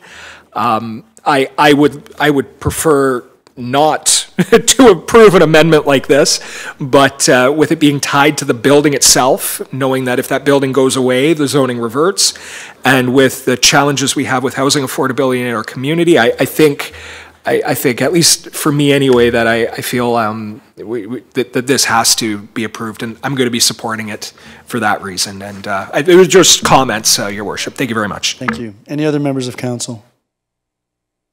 Back to you, Councillor Noyes.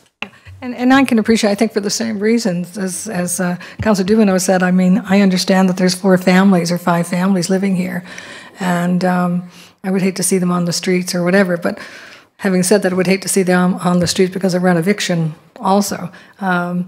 So anyway, so I am going to support this. I'm just hoping that I know we're doing it for all the right reasons. I know the encroachment agreement still has to come forward. I don't think we're agreeing with that.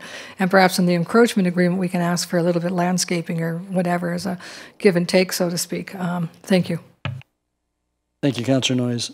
There being no other questions, I'm going to call the question. All those in favor of the recommendations? That is carried.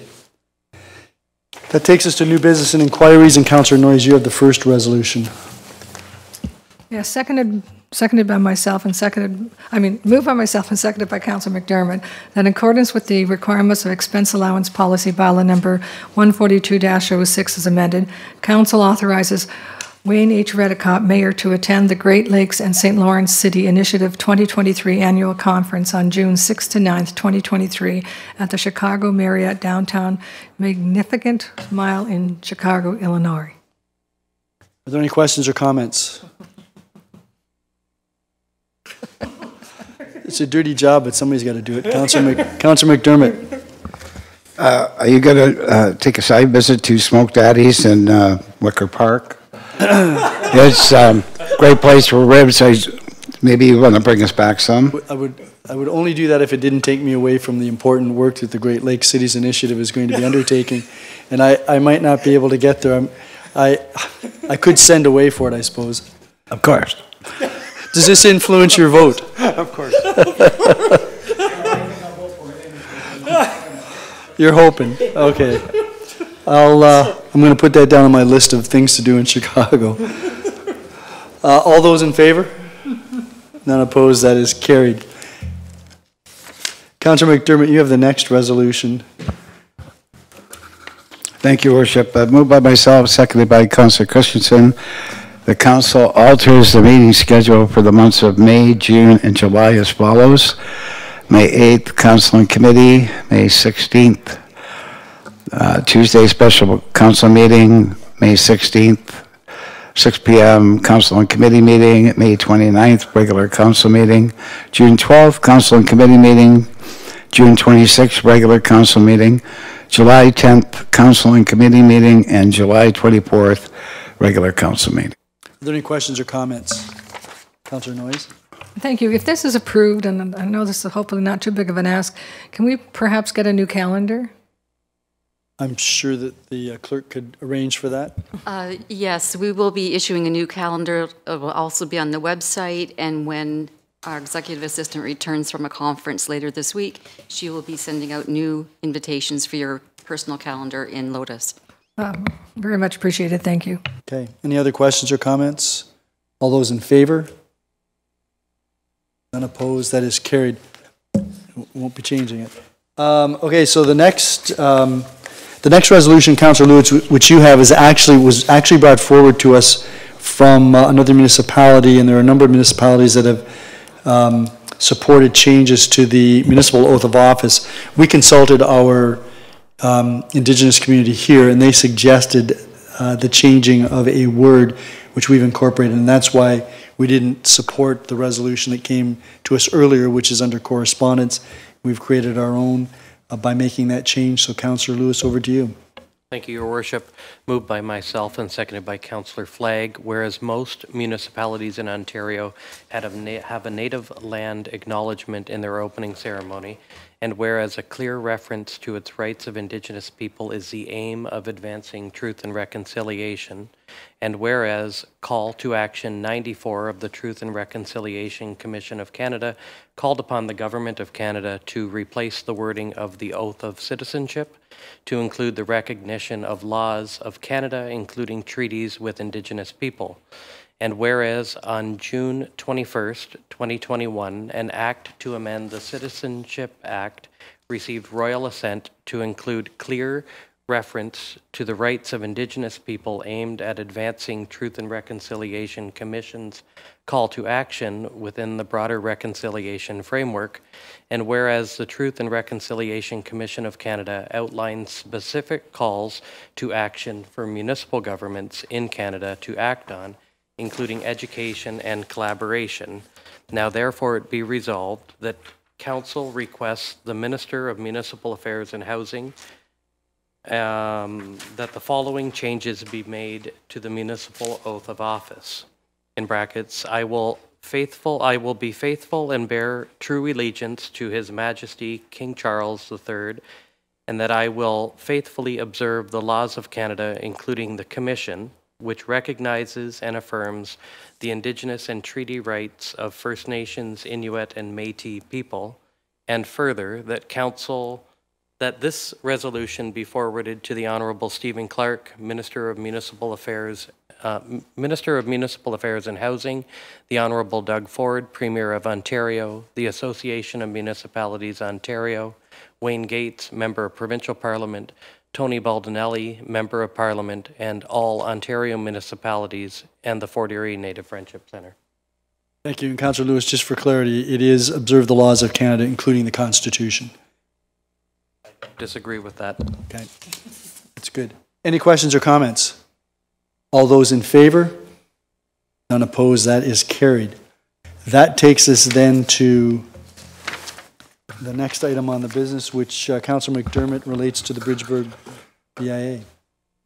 Thank you, Worship. Moved by myself, seconded by Councillor Christensen, that Council appoints Nicole Laura Harlotel to the Bridgeburg Station Downtown Business Improvement Area Board of Management for the period ending November 14th, 2026, or until a successor is appointed.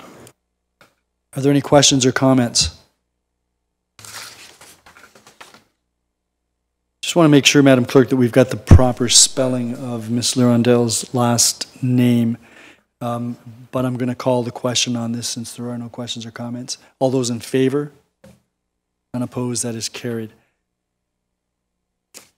And Councillor Noyes, you have the next resolution.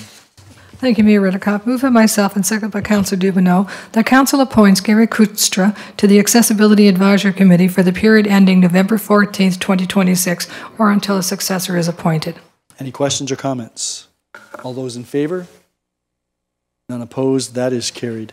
Councillor Christensen, you have the next resolution regarding the Ridgeway BIA. Moved by myself, seconded by Councillor Lewis, that Council appoints Kathy Bailey, Darren DiBiase to the Ridgeway Business Improvement for the period ending November 14th, 2026, or until their successors. Are there any questions or comments? All those in favor? None opposed? That is carried. We have a response to an inquiry that had been raised by Councillor Noyes with respect to an update on the broadband situation in Fort Erie. Mr. Walsh, I presume that you'll refer to this response which was circulated to members of council? Yes, I'll paraphrase the key points, Mr. Mayor. That would be fine. Thank you. So in response to the question from the March 17th council meeting regarding an update on broadband activity in Fort Erie, it's been an ongoing priority for council and was identified in the 2018 through 2022 strategic plan. The town established a broadband committee to help facilitate and promote broadband expansion in the town. The committee has met several times with telco companies active in the Fort Erie area. broadband rollout first takes place in densely populated areas. This supports financial business models and allows quicker return on capital outlay. In Fort Erie, this has been the case. Most areas within Fort Erie's urban boundaries have broadband access. Major grant opportunities have been put forward by the provincial and federal governments to support expanding high-speed internet throughout the province and country. The town of Fort Erie, through the region of Niagara, is part of the Southwestern Integrated Fiber Technology Project, aka SWIFT. The primary target areas of Fort Erie are along the Parkway and Point Abano area. Work along the Parkway has started but is stalled pending an archaeological assessment. Stage 3 assessment is planned to resume as soon as ground conditions allow. The hope is to have that study complete by late June or early July. This portion of the build would service just under 300 homes. Work is currently underway in Stevensville and Ridgeway. Through this program, approximately 400 homes were provisioned with broadband last year, with numbers ramping up significantly this year. Roughly 3,100 will be serviced by the end of 2023. The first delivery of 700 homes in Stevensville and Ridgeway is expected by the end of May 2023. The town will continue to communicate with the telcos and advocate for underserviced areas in Fort Erie. Thank you. Councillor Noyes, does that adequately address your concerns? I do have a question, but yes, I think, and I really appreciate the response. I've had a lot of people asking, particularly on the Parkway. I will say that the reason given for the last, I think, almost 2 years, if not longer, has been archaeological, and they're saying, well, how long does it take? I mean, they keep hearing the same thing, the archaeological. That's why phase 1, phase 2, phase 3, and it is important that we look at that. But it has been the reason given for, I think, over 2 years now. So they are getting somewhat frustrated with the lack of service there. And but I am glad to hear that we're aiming for the, I guess, late June, early July, that hopefully at least the study will be complete, and then they'll hopefully go fairly quickly to install the broadband. Thank you. Thank you. Anyone else to the inquiry? Councillor Dubanow. Yeah, and it's more of a comment just for public information. The inquiry did mention that there's currently the deployment going on in Stevensville and Ridgeway, and I've had an opportunity to go by and look at what's going on. If you're on Prospect Point Road right now, or down in through Ridgeway by the lake or areas in there, you'll notice these machines that actually go in and they trench underground. They don't dig a trench, but they go under. And you'll notice these holes that they've dug, and they have construction fencing and then the coils of orange conduit. That's all part of the fiber deployment that's going on. It's actually going on right now, I believe, on Stevensville Road, down in through, I'm just looking at Carver and Hill and kind of in through there. Much of the core area of Fort Erie on this end of town, as well as even other parts of Ridgeway and Crystal Beach, have already had it. I think it's really good to see it moving forward. Hopefully, once we have this sorted out, we can get more access out in the rural areas. Actually, if you're out in Waynfleet or any of those areas, they've actually got fiber to the home in many areas now, to the farms. It's pretty impressive what they can do now, and the costs have come down considerably from where it was when they first started. So that was just more information if anyone's curious to see what it looks like, how it goes underground, how it goes above ground. It's actually really cool what they do. And anyone who's curious or wants to get an idea of what it looks like before it comes to their neighborhood, go take a look. And it's pretty interesting the way they do it now. And I appreciate the opportunity to speak, Your Worship. Thank you. Thank you. Anyone else on this item? If not, are there any other items of new business or inquiries by members? Councillor Christensen. Through you, Your Worship, I would like to make a motion to waive Council's rule of procedure to allow for a motion to be presented, discussed, and voted on without notice. The motion that I am asking Council to allow me to bring forward is to propose the lifting of the current moratorium on licenses for short-term rental accommodation in the town of Fort Erie as follows. Okay, so that's going to come under notice of motion, and You can raise that under notice of motion, and you can make your comments, and then we'll deal with it then. So it comes under notice of motion. Okay. Anyone else wish to, Councillor Noyes? Yes, I driving down the road past our LCBO trailer, I see a sign, actually 2 signs, that basically say renovations, and they're going to be closed for a short period of time. So I'm somewhat curious what they're planning on doing. You know, the ground hasn't been broken. Are they going to increase the size of the trailer, change the trailer? Like, do we have any idea? It has to be moved in order to accommodate construction. So the trailer, that temporary trailer, will be moved further south for a period of time while the site plan is finalized and then construction starts on what is supposed to go where that temporary trailer is right now. Okay, that explains the sign, and I also have a notice of motion, but I'll wait till that time. Okay. Any other inquiries or items of new business? Councillor Dubanow, then you have a resolution under motions. I do, Your Worship. Let me just make sure I have the right one here, and I'm looking. Yes. Moved by myself and seconded by Councillor Flagg that staff are directed to prepare a report with recommendations on amendments to bylaw number 21705 that include the following enhanced enforcement measures: to establish a mandatory registry of companies that engage in door-to-door newspaper circular delivery to homes and businesses within the municipality, as well as the agents who deliver such items; to require the registration number of the company and the delivery agent to be affixed to the newspaper circular or the delivery bags when delivered to the home or business; to establish a progressive administrative monetary penalty structure applying to both the company and the delivery agent for violations that include, but are not necessarily limited to, the incorrect placement of newspaper circulars when delivered to homes or businesses within the municipality, failure to display registration numbers on the items delivered to homes or businesses within the municipality, fail to register as a company or an individual delivery agent in the municipality, and exempts newspaper and circular deliveries by Canada Post or regulated courier from mandatory registration so long as they exclusively utilize those methods of delivery. And further, staff are directed to notify Metroland Media, who are the owners of Niagara This Week, Fort Erie Post, and other Niagara daily papers, the Fort Erie Observer, and the Port Colborne Wainfleet Monthly of the changes proposed by council for any comments to be included in the subsequent report. And if I may, Your Worship, I'd like to speak to that. Yep. I think it's pretty obvious to most residents in town why I brought this forward. That's why I didn't have a preamble. I thought I had quite a few of those long-winded ones during the last term, Your Worship. I thought I would spare council this time, and I would just cut to the chase.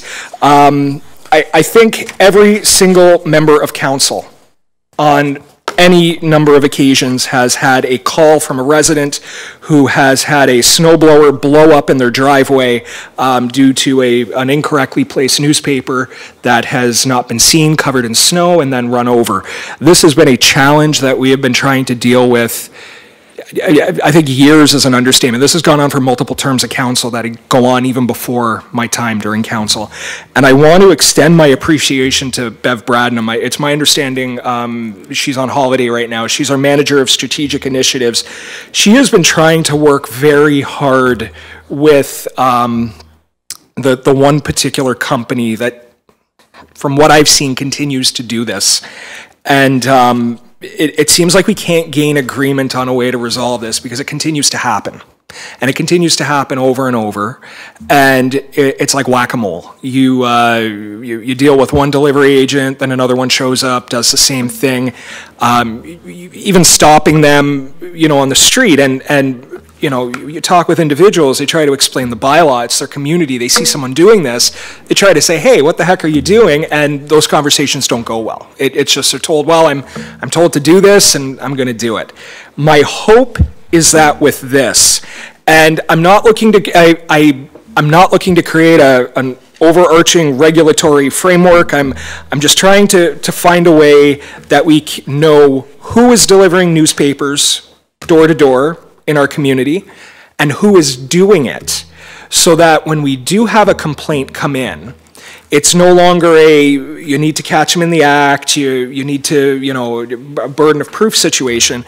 By putting registration numbers on, and you can print off a simple label, just has the numbers, you can print off dozens of them and just slap them on those blue bags that they use, then this way we can track down who's doing it. And I would prefer not to have to do something like this. I would prefer that the rules get followed, everyone is happy. But Your Worship, I came to work on Friday, the newspapers go out on Thursday, and, anyone who knows my store, I've got a front door, I've got a mailbox right next to it, and we have our parking lot right in front. And lo and behold, there's a newspaper on the parking lot 6 feet away from the mailbox. So they're supposed to deliver it to the mailbox. The mailbox was right there, and it was right next to the mailbox on the ground. Councillor Christensen and I earlier today attended an AMO training session on asset management, and as we were coming back home on one of the rural roads, there was probably a dozen newspapers sitting on the end of a driveway that just hadn't been cleaned up. That's a property standards issue, but I look at it, you have elderly residents, you have people who might be away for periods of time, they just pile up. I'm hoping that maybe we don't have to go through with this. I'm asking for a report for staff to engage the companies. We may be able to rectify this issue before we need to go any further. But I think we need to take action for residents. It's costing them money every time they blow a belt on their snowblower.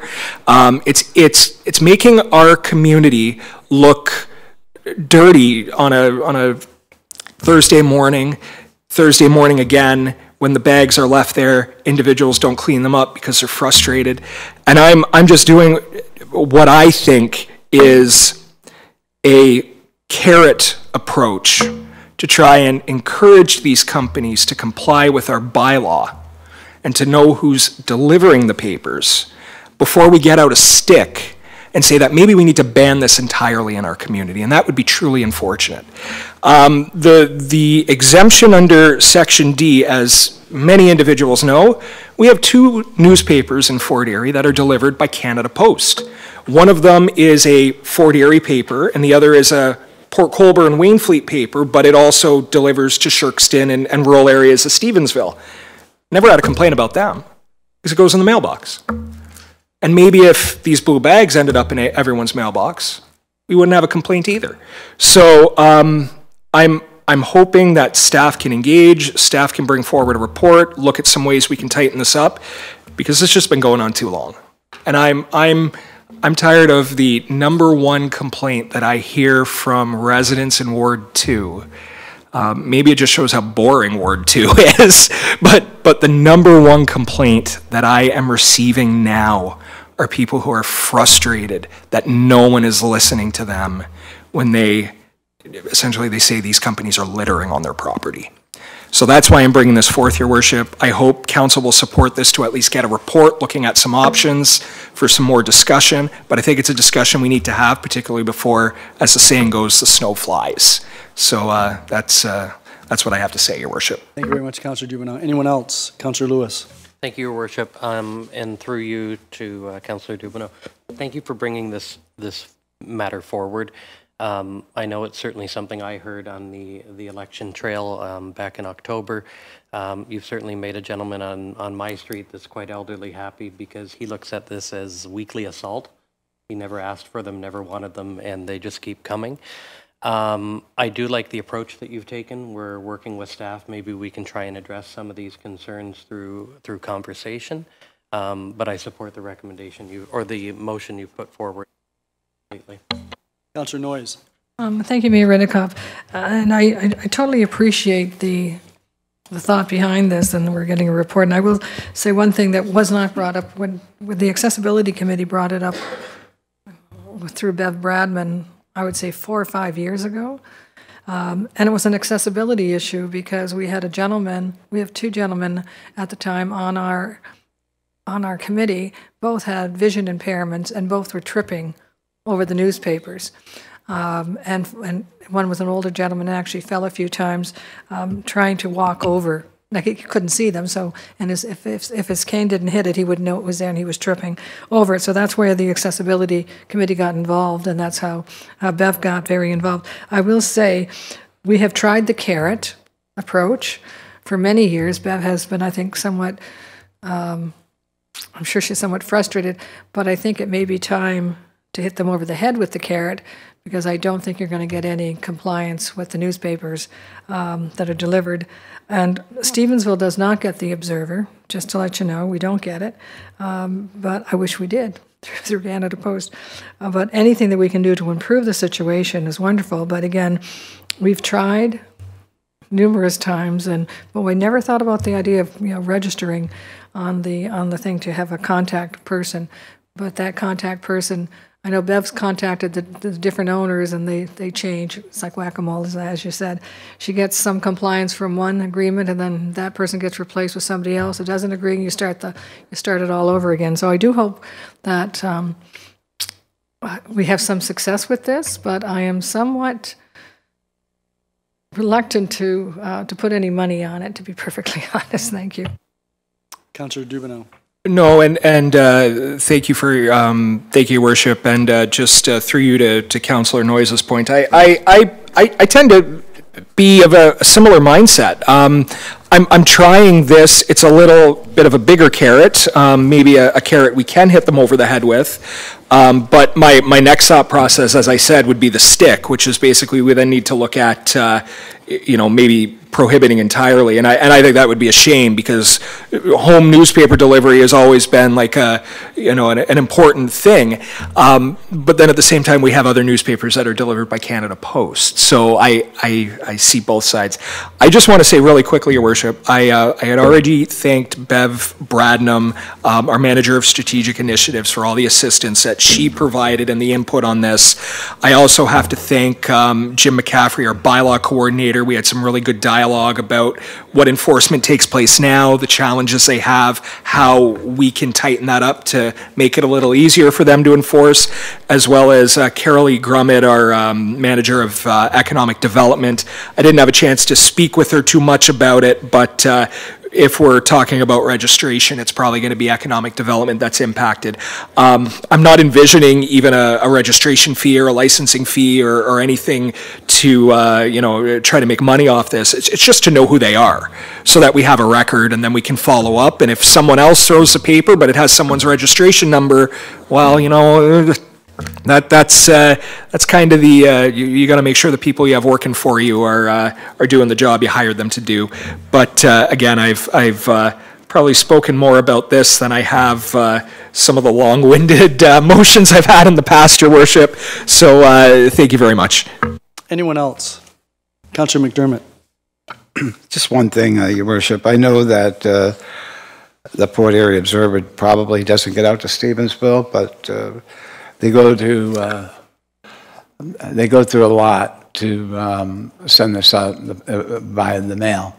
So, you just picture that the mailing is cutting into the profits, but they're doing it so they don't have this problem. So I just want to say that I've never seen one of those out in the lawn at all. Never had a complaint about them. I'm not sure why they're included here, but just wanted to make that known. Councillor Noyes again. I just wanted to mention, I can get the Observer, and I will say they have gotten a system where we know where to pick it up. There's one at the Meridian Credit Union and one inside the pharmacy and things like that. So we do know where to get them. And so, and I do agree with Councillor McDermott. I think it's a wonderful paper, and I do enjoy reading it. But again, I just wanted to correct, we do not get it delivered by Canada Post. I don't think Crystal Beach does either. I think you have to pick it up. No, I see Joan shaking her head. Yes, you get delivered. I heard it was Crystal Beach and Stevensville didn't get it. So. Well, regardless, that's beside the point. Anyone else? Councillor Dubanow, just wondering whether the word include, which is at the beginning of the third sentence, whether that would be more appropriate if it was considers, so that you haven't already determined all of the things that are going to be included.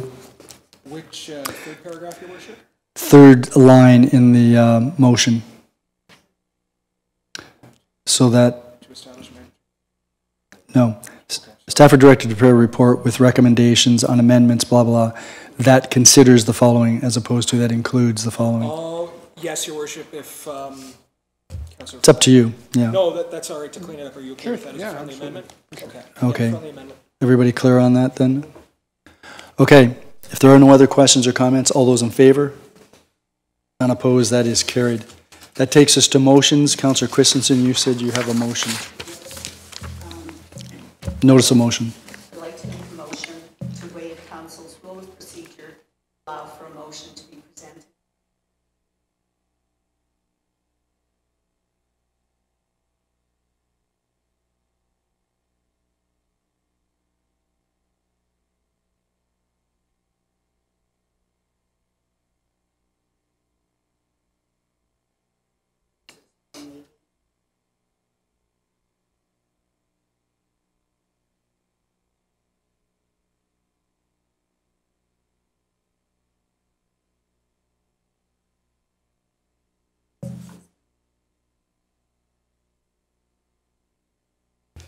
So Councillor Christensen, I'm going to rule that the motion to waive the procedure is out of order. I'm going to allow you to bring the notice of motion returnable May the 29th because there's nothing that is compelling here that would require this to be done without notice. In Point of order, Your Worship. Sure. Isn't that for council to consider if it's compelling now to waive the rules? So I make the ruling.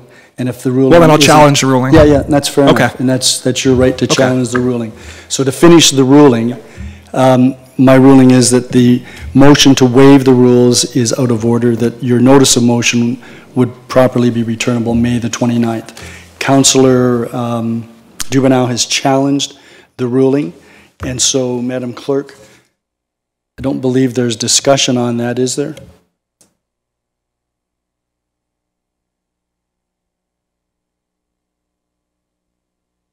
Checking in the rules, Your Worship. I think there's a simple, straightforward vote. Yeah, it's simply council decides without debate. Right, so the challenge is that my ruling is out of order. So we're going to vote. If you support my ruling, you vote yes. If you don't support my ruling, you vote no. Is everybody clear on that? Beg pardon? Yeah. If you vote yes, you support my ruling that waiving the rules is out of order. This motion should be returnable May the 29th. If you don't support my ruling, you vote no. Okay? I'm going to call the question. All those in favor of the ruling? Opposed? Okay, so that means we can proceed with a motion to waive the rules of procedure so that you can bring forward your motion. So the motion then is that we waive the rules of procedure to permit you to bring a motion this evening without notice. That's what's on the floor. Everybody clear on that? Councillor Noyes? Just a comment. I think, Councillor Christensen, I don't think you have your mic on. Sorry, I put it on. Okay. I'm bad. I'm sorry. Yeah.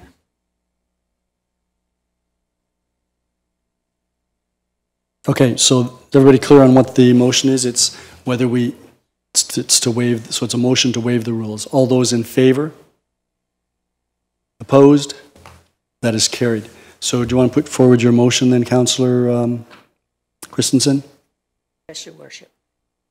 Whereas one of the town's key priorities is promoting business, economic growth, and employment opportunities, and whereas one of the town's major business sectors is tourism, a sector that depends on visitors coming to and staying in the town, and whereas accommodation for visitors is largely provided through short-term rentals, and whereas council set up a pilot project to determine effective approaches to managing short-term rentals using a licensing approach with a number of licenses capped at 250, and whereas council subsequently decided to conduct a land use study on short-term rentals to be completed by December 22nd, 2022, and whereas council set a moratorium on new licenses pending completion of the study by WPS Consulting, and whereas completion of the study has been delayed with the information report projected to be considered at the May 29th, 2023 meeting of council, And whereas the moratorium is likely to continue throughout for another summer, thereby restricting the business of tourism in the town, and whereas this is not consistent with the town's priority of promoting business, economic growth, and employment opportunities, therefore I move that the Town of Fort Erie Council approve the removal of the moratorium on short-term rental licenses on May 8th, 2023, at a time deemed appropriate by staff, that staff be directed to follow the process for allocating licenses in place prior to the moratorium, that the number of licenses be capped as originally determined by Council at 250, and that this plan be revisited upon Council's consideration of the options and recommendation, short-term rental, land use planning study, and decision on the matter. Okay, so we're going to adjourn for 10 minutes so that you can make a photocopy of that so that people, the members of council will at least have it, the clerk will have it, and we'll reconvene at 8:20.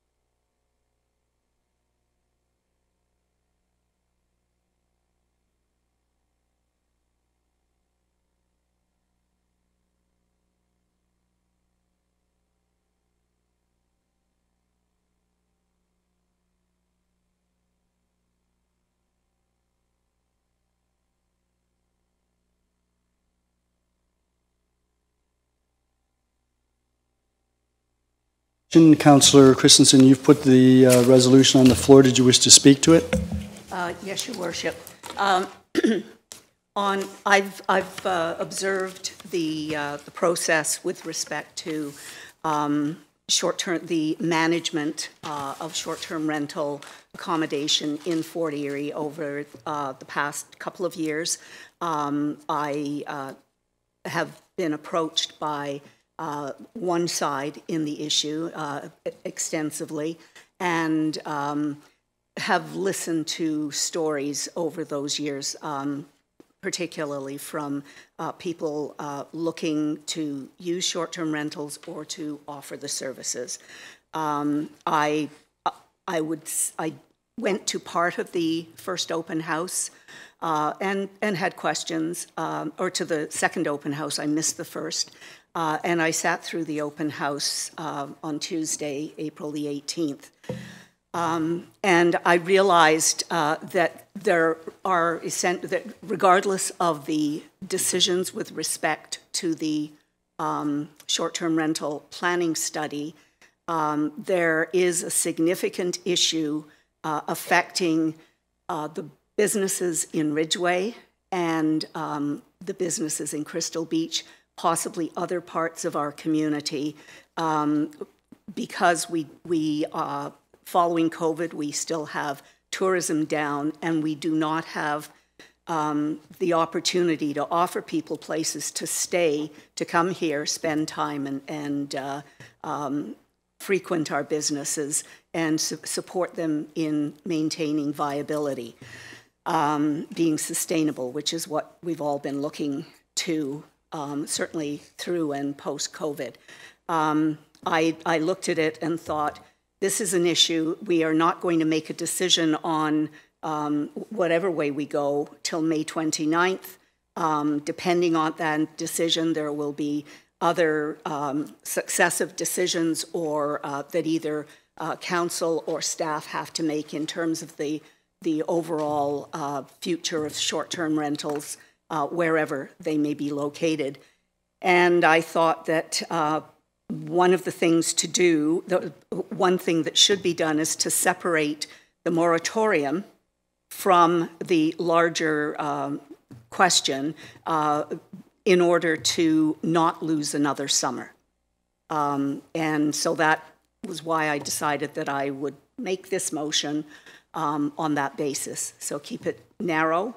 It does not, I don't believe it has significant implications for the overall study. It will do what it does, and it will inform us, and we will make our decision. But I really think that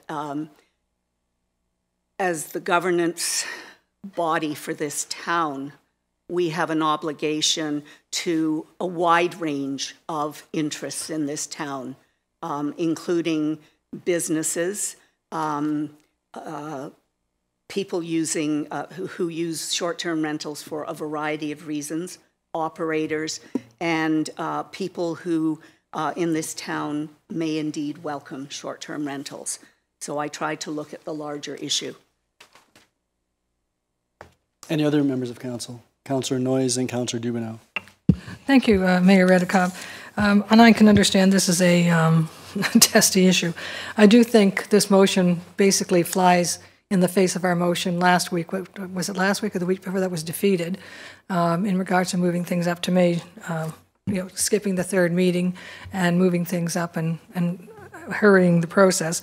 But having said that, I have to have a question, if I can, for Councillor Christensen. If a new license is issued before council makes a decision, like we lift the moratorium and new licenses are issued, and when the decision comes down that council supports and where they should and shouldn't be, what happens if a new license that's just been issued is in a place where council decided it shouldn't be? What happens to those licenses? Councillor Christensen, did you want to address that? They would become legal non-conforming uses, I would assume. That's and that is perhaps a downside. I think that in the greater scheme of things, given that we are so far under the cap, and given the amount of time it will take for new operators to generate, or operators who are ready to go but need to apply and comply, I believe that is not as significant an issue as might be thought. If I can continue. So if I understand that currently, according to Councillor Lewis in the earlier discussion, we have 120 short-term rental licenses, right? That's my understanding, it's about 120. So I guess my question is, increasing this from 120 to 250, more than doubling it, is not considered significant change or not a significant impact? Through the mayor? Through you, Your Worship, I do not think that we're going to have that kind of an uptake. I think there are some people ready to operate. I don't know that there's another 125 or 110 that are up and ready to go in the time frame. What it does is permit some people who missed the moratorium or got caught by the moratorium just as a matter of timing. There are a number of people who were not only ready to go, but the moratorium just truncated the process and they would have been approved. So this is, I don't think it's a huge number, but I think it is, again, my priority is to move things forward because we have businesses that are in my ward have told me that they have lost about 40% of business, partly through COVID, but it continued last summer. I'm trying to look at ameliorating that. Well, Noyes, back to you. Yes, in response to that is that we had, I don't know how many new businesses starting up in Crystal Beach and Ridgeway. Primarily, I think that's where the most new businesses, I don't know how many, 41, 62, whatever.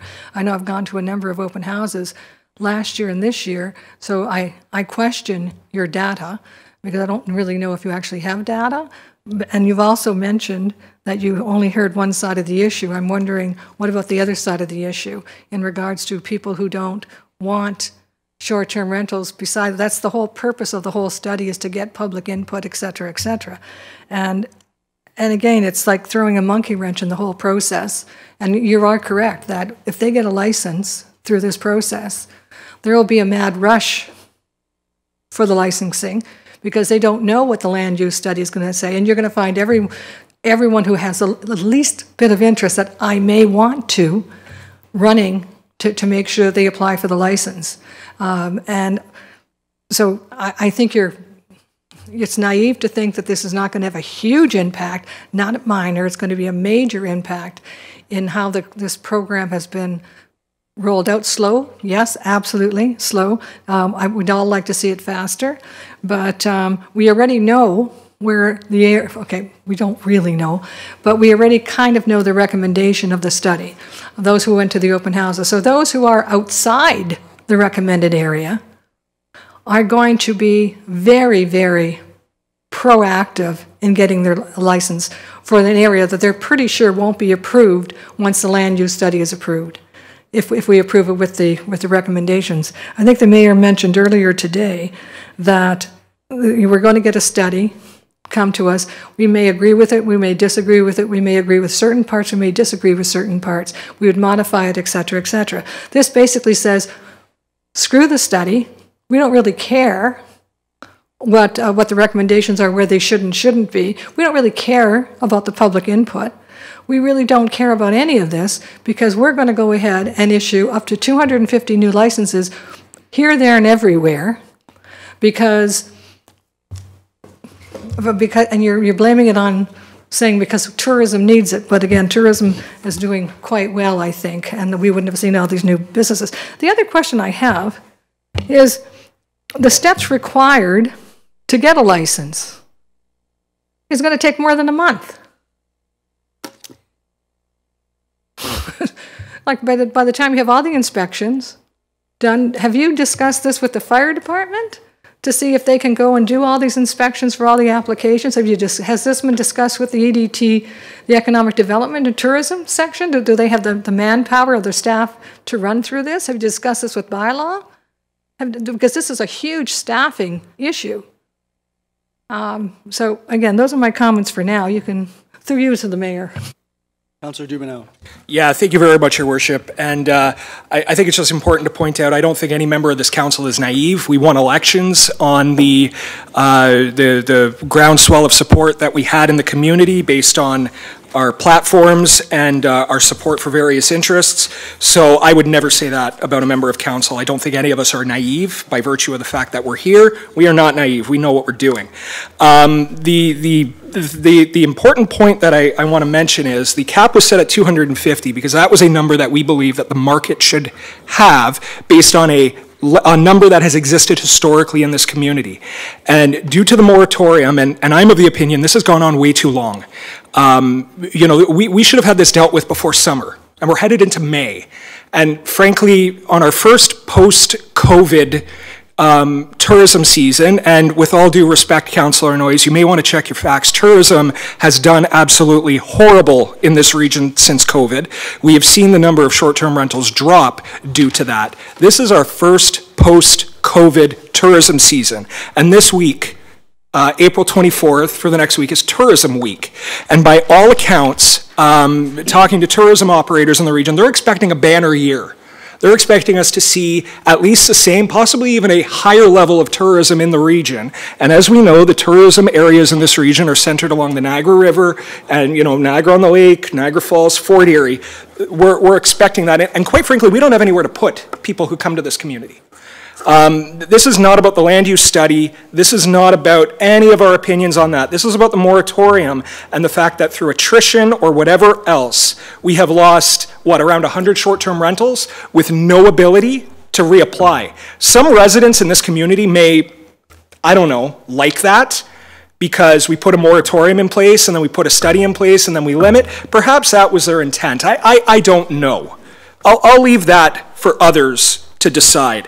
But frankly, as a member of this council whose salary is not only paid for by the homeowners in this community, but also the business community, which also includes the owners of short-term rentals in this community, they pay property tax. We may not be happy about the amount of property tax they pay, but they still pay property tax. They're ratepayers in this community. They have a right to be heard by their council and to have issues deliberated. This is not a one-sided issue. I don't think Councillor Christensen is looking at this at one side. I think she's looking at it from a wholesome perspective as a councillor, trying to balance the reality that we don't have this report ready in time for our first post-COVID tourism season. For whatever reason, you know, I wasn't here for the meeting, but I think there was an attempt to try and at least get the report on the agenda sooner so we could start the discussion. But let's be honest, when this report comes to council, the fact that we have we can count votes, we can see the split here. There's a difference of opinion on this council. This is not going to be resolved on May 29th. And I've been through this during the last term. It'll be deferral after deferral, information after information, and then next thing we know, it's going to be Labor Day, and we're going to have 140 short-term rentals, and we'll have just lost the first post-COVID tourism season that we have all been waiting for to start to see maybe some more activity down in Bay Beach. Yeah, we're seeing a lot of activity, but we're not where we should be. There is a lot of economic activity being left on the table because of this. And I understand that there are certain residents who have concerns. This is, in my opinion, primarily an issue of noise and nuisance. And that is something that we are going to have to discuss, and we may have to bite the bullet and pay for when this goes forward. But the fact remains, we started at 250. If all of those operators were still in place, we would still have 250. So if we have a mad rush back to 250, it's just back to the status quo. It doesn't change. They could be all over town. This changes nothing. And as far as I'm concerned, when something does not happen as fast as it should, and when you, maybe not through, and maybe not intentionally, maybe just due to priorities and due to the availability of staffing, but when things get dragged out in a way that harms a group of taxpayers in our community. And you have another group of taxpayers who feel differently. You know, you got to look at the harm, and you got to look at the money being left on the table, and you got to look at this from the entire context of what summer 2023 is going to be. And in my mind, I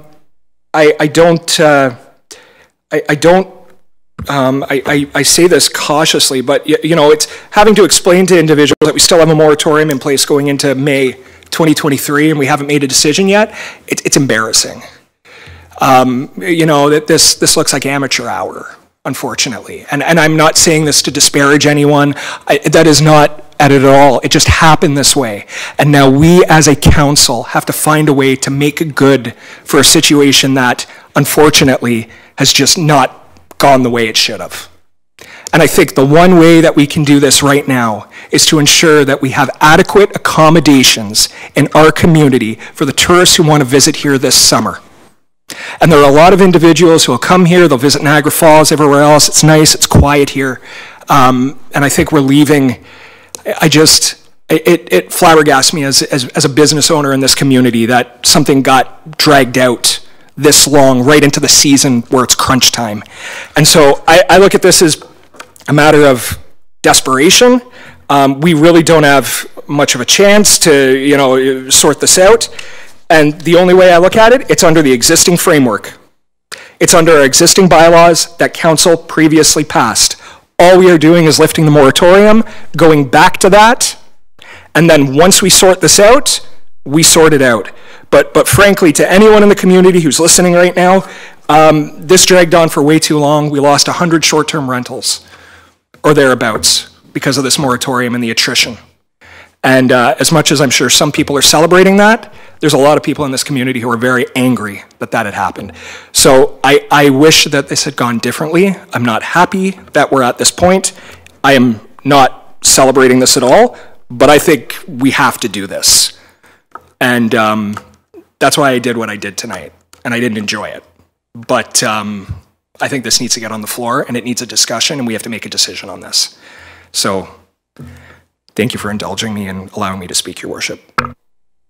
You're a councillor, you're entitled to speak at a council meeting. Anyone else? I would just like to respond factually. The people that I referred to, Councillor Noyes, were some of the leaders of the most opinionated anti-short-term rentals. So I wasn't exactly swayed by that. The existing businesses are hurting. I talked to them. Some are doing well, some are not. The new businesses, yes, they're opening, and I think that's wonderful. But we've seen businesses open and close. In Councillor McDermott's ward, the Green Apple was one example, and it's closed now. There is one, the Lonely Guy in Ridgeway is closing. Big Pappy's in Crystal Beach, closed. So we have new businesses. We don't know how successful they're going to be because they're new. Finally, with respect to your point about the explosion, yes, our staff will have to ramp up their previous practices, and I leave it to them. They are best able to do that. They will have to manage that. I trust that they can manage the process, and yes, it will be like restarting something that has been lying dormant for a while. That's what happens when you shut things down. If it were a boiler, you wouldn't be starting it again very soon. But in this case, these businesses, some of them are able to do that. So that's, we can do that. But they will be assessing the eligibility for licenses. That will take time. It won't be overnight, but we can maybe save some of the summer. And so I think that while I respect your points, I stand by and I have been thinking about this for months. So this is not short term. I made my decision on my position a long time ago. Councillor McDermott, can I give you the chair? Pardon?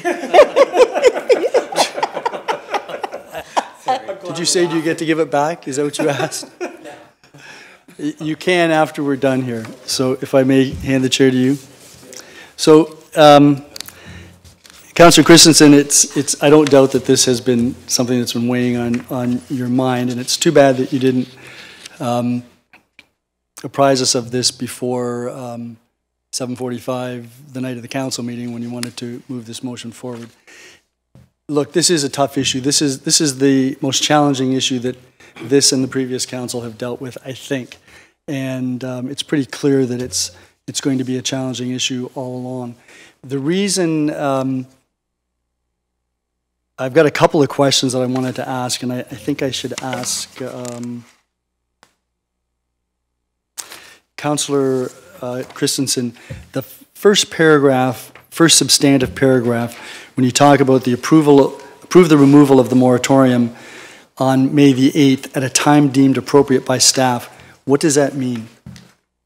On May, just that it be removed on May 8th, and that staff may not actually get to it at 8:30 or 9 o'clock. So it may well be that it's 10:30, 3 o'clock in the afternoon.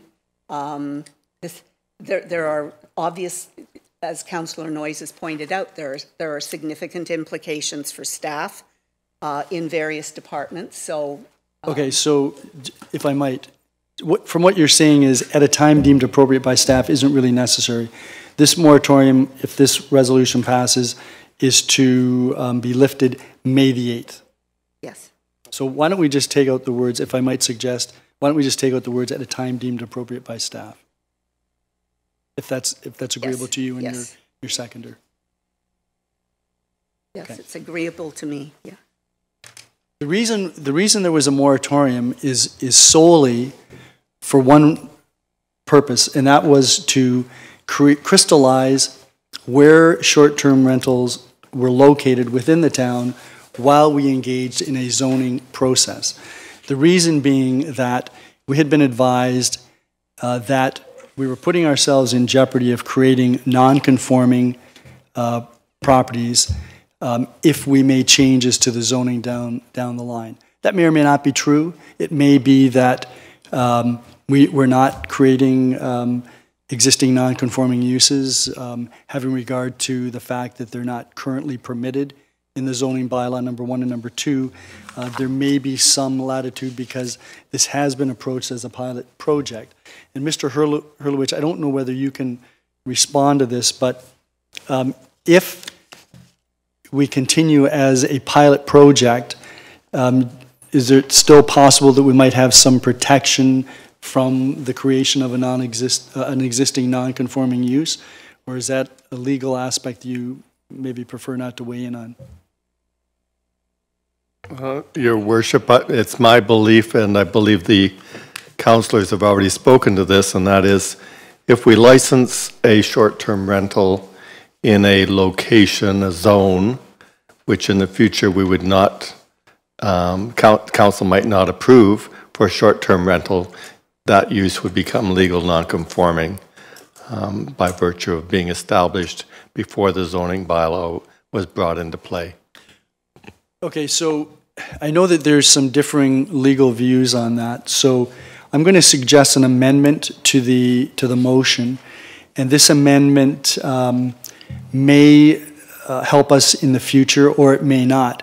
But the amendment that I would propose would be a 5th paragraph that says that no new license issued before council determines the zoning study will grant any property owner existing non-conforming use status as the issue of short-term rentals continues to be dealt with as a pilot project by the town of Fort Erie. So I don't know, as I said, I don't know whether that provides any legal insulation for us on the one hand. On the other hand, I think it at least voices our concern that if we are concerned about potentially creating existing non-conforming uses, then at least this addresses that particular point. So if you're agreeable to it, then that would be a friendly amendment, if your seconder is agreeable. You don't even have a seconder yet. Well, that would be me. Okay. So then. Yeah. I'm okay with that. Yeah. Okay. Yeah, no, I So, think Madam Clerk, that's I good. will, you want me to read this again? Okay, so the amendment would be that no new license issued before council determines the zoning study will grant any property owner existing non-conforming use status, as the issue of short-term rentals continues to be dealt with as a pilot project by the town of Fort Erie. So my concern continues to be that if this holds no weight, we will be creating new locations which will be existing non-conforming uses if they're in areas that we determine shouldn't be zoned for that use. And that was really the purpose of the moratorium. And it was the purpose of the moratorium not because I thought this was going to go on for 2 years, but it seemed rather foolhardy to be creating zoning areas in which short-term rentals could not be permitted, and yet thwart that as we're going through the process. And we're not through the process yet. It's unfortunate that I would have anticipated that this was something that would have been dealt with on May the 29th. So we're a month away from May the 29th. I'm apparently more patient than many other people. But, so in any event, look, I hear the arguments about business. I get that. There are some areas in the community where they want as many many customers as possible. I get that, and that's a benefit to the community at large. I also, in terms of the zoning, think about the fact, and we've heard this in connection with our applications for zoning amendments, that people rely upon zoning. They rely upon where they live, that this is what can happen in these particular areas. And when you buy a house in a residential neighborhood, a lot of people aren't contemplating the fact that there's going to be a commercial use for the property next door. We have unwittingly perhaps created some of those in areas that we don't want them to be. This runs the risk that we're going to create more. For that reason alone, I wouldn't support this, but if I can minimize what I consider will be the damage, then I guess that's that. I just think that we're trying to gauge what the sausage is going to taste like and look like before it's finished, and I don't think that's a good idea. So I won't support it, despite the fact that I appreciate, Councillor Christensen, that you've agreed to the amendment. I won't support this. So, Your Worship, then, okay, is it time to speak to the amendment then? It's a friendly amendment, so it's part of the amendment. Okay, so we're good. Then you can have the chair back. No. You keep it until the end of this debate. Okay. Councillor Lewis. Yeah, just a question to the friendly amendment so I understand correctly. Who would that allow a license to be created for if it's not for a new license? Anybody, no, it would be, so if somebody's already got a license, they may be an existing non-conforming use, or they may not be, depending on the interpretation of the law. All I'm saying is that perhaps this paragraph will insulate us from any new applications, because since the moratorium was imposed, there have been no new applications. So we'll know what a new application is. It'll be anything that doesn't currently exist. So, and if I may continue on that thought, so how does that help filling the 250 licenses that the previous council set as the cap that I think Councillor Christensen's motion is speaking to? Sorry? Your amendment. Mm-hmm. I'm just trying to understand here, and maybe it's because it's 849 as well. How does that allow for the cap of 250 to potentially be filled based on new applicants if new applications cannot get a new license? No, it doesn't say they can't get a license. It says that if they get a license, they're not going to be considered an existing non-conforming use. Gotcha. Yeah, so they, yeah. Okay, no, and that's why I ask questions when I don't understand something, because there's no point in fighting on something that I don't understand. Last question I had with respect to the amendment With respect to legal non-conforming, it's my understanding that legal non-conforming is tied to who owns the license. So if the property sells, does the new owner of the property not require a new license? No, the use goes with the property. Okay, thank you. And those are my only comments. Councillor Dubanow and then Councillor Noyes. Yeah, thank you, Mr. Chair, and through you, thank you. I want to thank Mayor Redekop for bringing this forward because I think it helps to address the biggest concern that doing this would have on the community, which is, and Councillor Noyes touched on it, if, you know, I was mentioning before, we already had them, but there's been some whittling back, you know, maybe people who didn't have them, you know, there might be some concern. So I really appreciate this, and that's why I support it as a friendly amendment. I don't know if it's going to have an impact on the legal aspect, but if we can put that down just to mention that council's intent is to proceed with this, I think that's entirely appropriate, and I do very much appreciate the mayor doing that. It wasn't even something I envisioned during my tempered concern that I raised, but I really appreciate it, and I think it, as much as I think I know the way the vote's going to fall on this. I hope anyone out there watching, anyone out there who's listening, realizes that this is about the situation now, and about how the situation has gone, and where the unique situation we find us in this summer. And you know, it's competing interests, and I don't say that in a negative way. There's just lots of things to consider when you're sitting at this horseshoe. You've got business owners who have a certain opinion. You've got residents who have one opinion, some residents who have a different opinion, and then another resident who has a third opinion. So it's very difficult sometimes for us to mesh it all together, to find that compromise of how to make this work. I just wish this hadn't dragged on as long. I really wish we had this sorted out earlier on. We wouldn't have had to do this.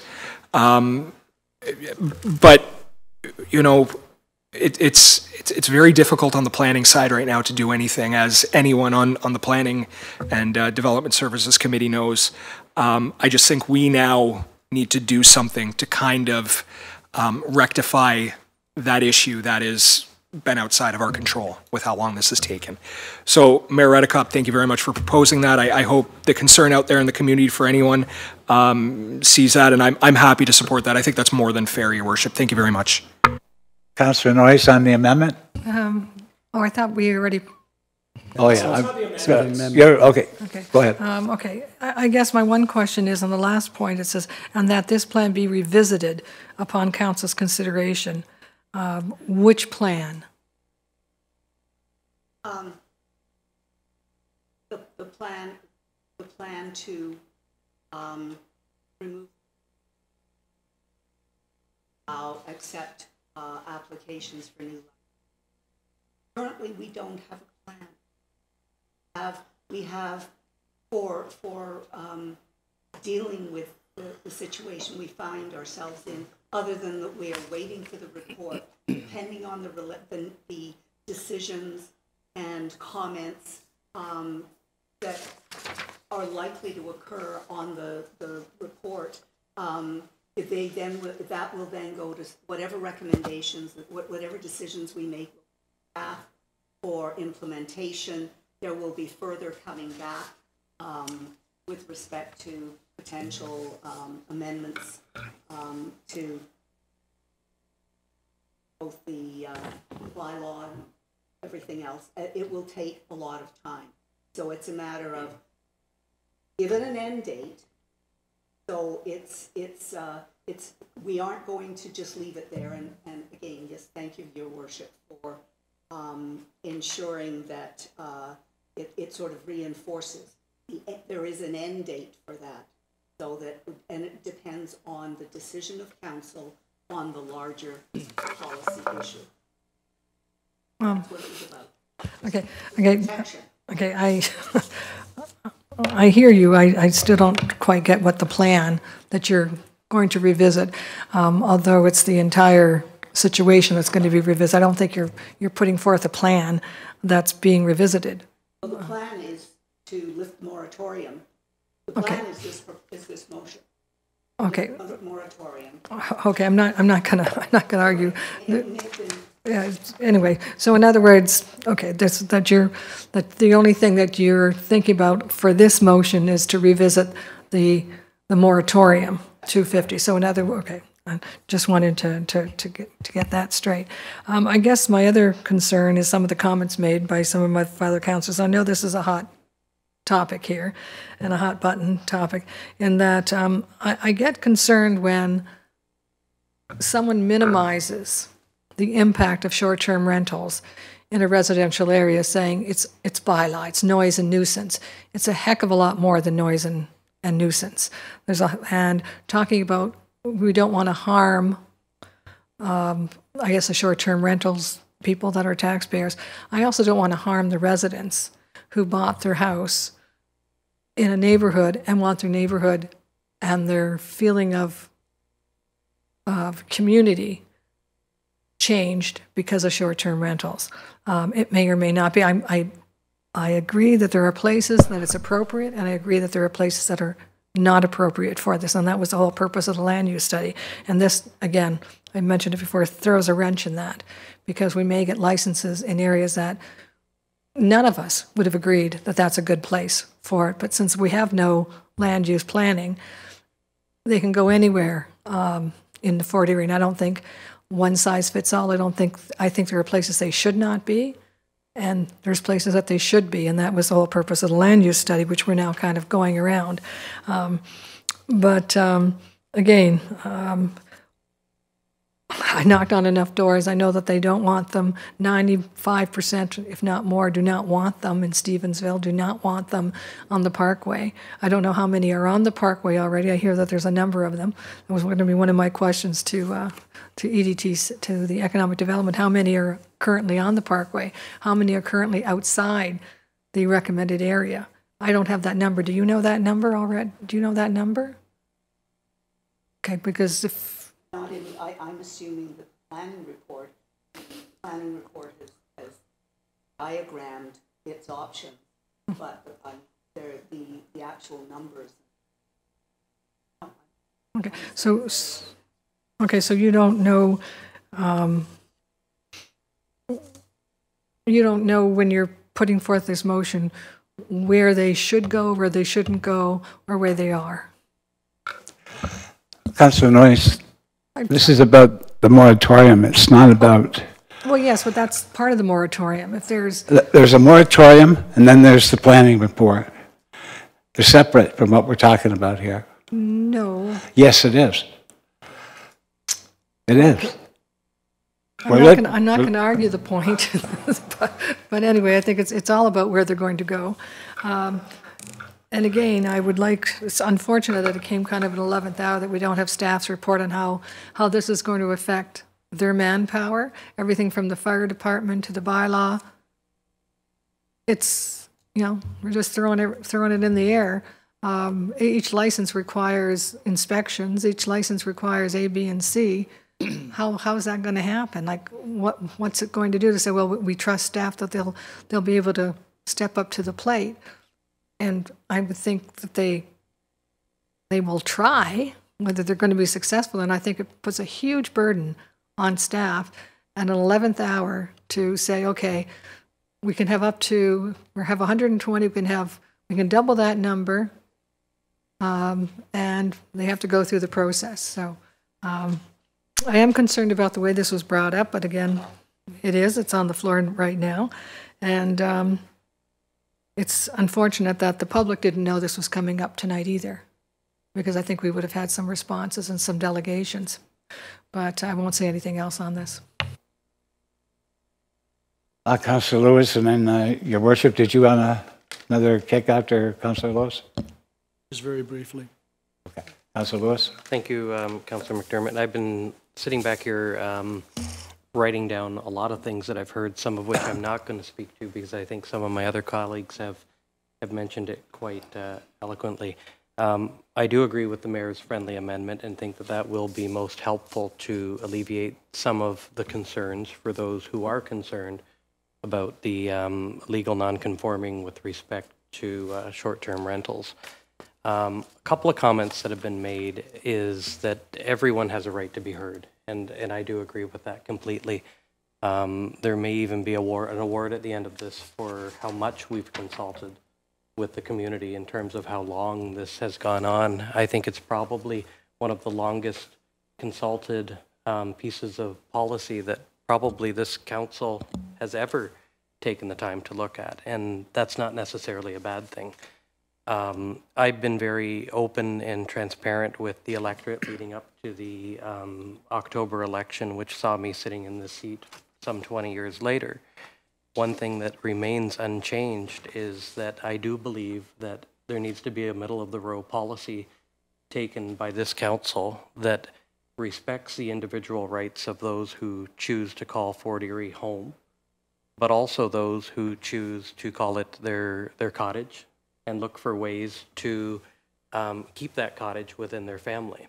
Not everyone that lives on the Niagara Parkway or the waterfront is immensely wealthy.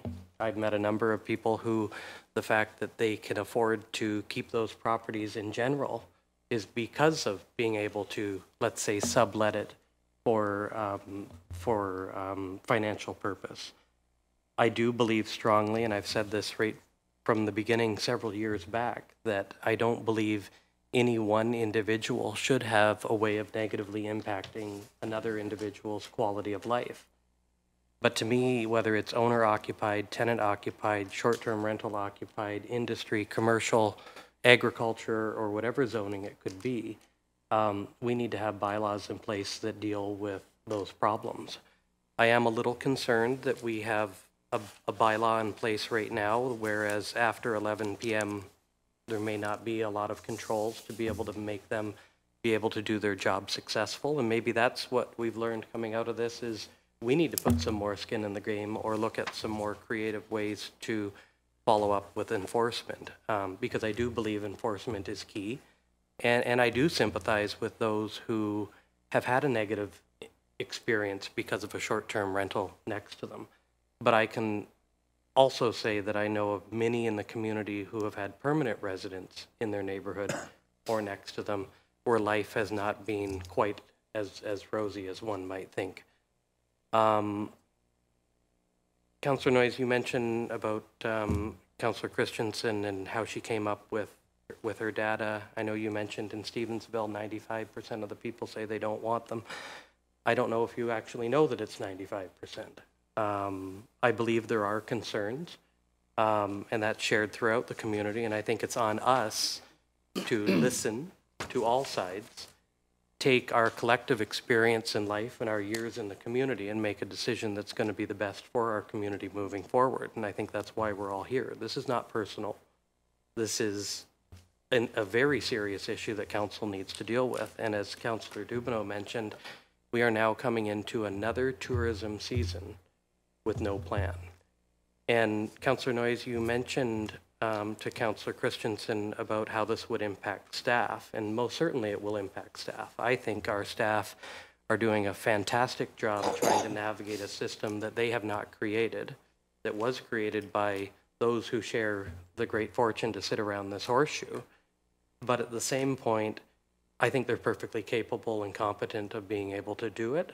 My question back would be, if the land use study report, which is separate from the moratorium, were to come back on May 29th, how are staff any more ready then than they are now to move forward with enforcement and licensing? And the answer is we don't know, because we haven't come up with that.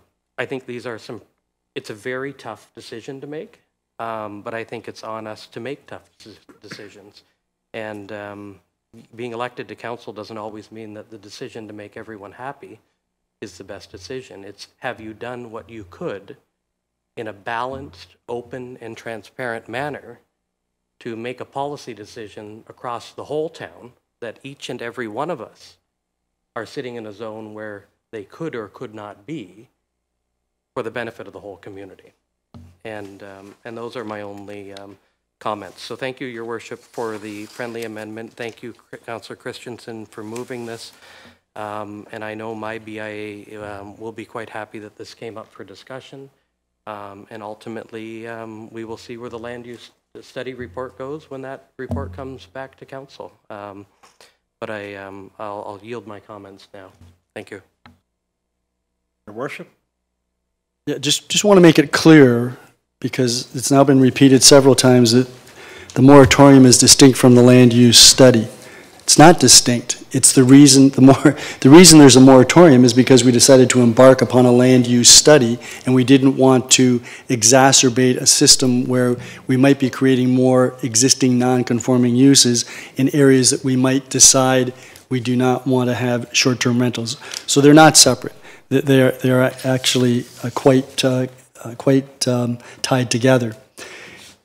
We are here to make tough decisions, but more importantly, we're here to make good decisions. Sometimes the good decisions are tough decisions, but it's more important for us to make good decisions.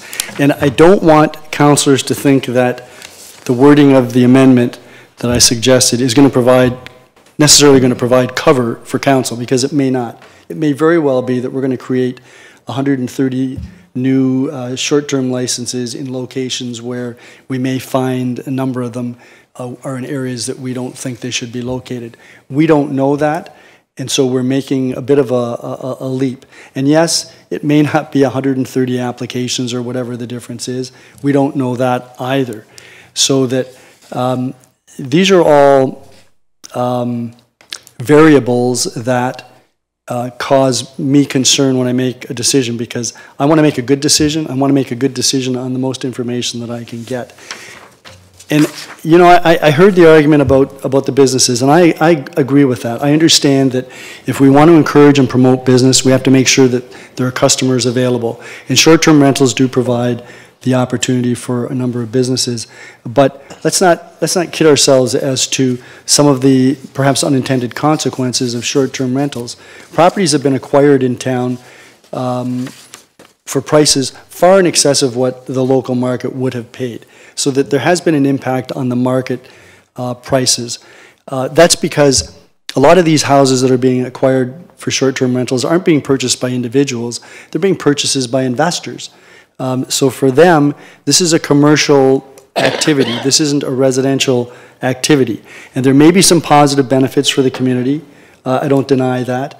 But let's not forget that there's also a flip side of that. And then the other item that I fall back on, which I'd mentioned before, is that people in this community rely upon the zoning bylaws. They rely upon certain things being permitted in certain areas, and the vast majority of residents have indicated that, you know, they're living in a neighborhood that they think should be utilized for residential purposes, not necessarily commercial.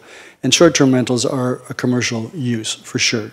We do have the ability to regulate that type of activity, and that may be another tool that we'll be able to utilize at some point down the road. But I think that, you know, for the sake of moving this issue forward a month, I think we're creating some challenges for ourselves. So as I said before, I'm not going to support this. I would like a recorded vote, though, Chair. Can I speak to, Councillor Flagg.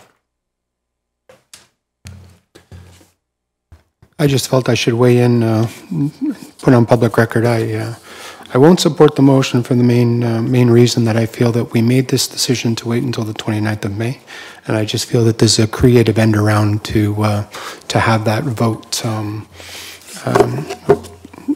reconsidered. So I'm not completely opposed to the motion itself, just for the way that it was presented, and I won't support the motion because of that. Thank you. Councillor Noyes. Well, thank you, Councillor McDermott. And just to basically ditto what Councillor Flagg just said too, is that we had this before us. Was it last week or the week before? Yes, we did. You had something that came forward, and it was defeated. But anyway, that you wanted to move the date up, which was all part of this. But anyway, and having said that, I guess the thing I wrote down is that one of the councillors said that we need to make a balanced, open, and transparent, that our decisions should be balanced, open, and transparent. I don't know how bringing this forward tonight after we agreed to wait for the land use study, which basically decides where places can and can't be, that we were not going to move that forward, that having this tonight is open, transparent, and balanced. I just don't see it. I think it's a shame, but it is what it is. And I understand that people are frustrated with the timing. I'm frustrated with the timing. And I wish it all happened faster, but I don't like the way this is coming down. Thank you. Councillor Lewis. Thank you, Mr. Chair. And I'm only going to jump in because the question was asked while Councillor Noyes was looking directly at me, even though Councillor Christensen moved the motion. With respect to the open and transparent aspect, how does having a moratorium in place that prohibits the 250 licenses that Council previously agreed to and not allow for the infilling of that arbitrary number to be filled? Secondly, I have heard from people who, and I'll give you an example, someone who owns 2 homes in the community. One is a short-term rental, the other is their permanent residence. They have a license to operate their short-term rental. They move into their short-term rental because they're improving their permanent residence. They have no ability to park their license. They would have to give up their license or pay for a license in a year where they have no ability to do that. And I don't find that helpful. I think it's problematic. And I ask the same question back in the essence of transparency, balance, and openness. How is having an arbitrary cap that cannot be met meeting what you're arguing?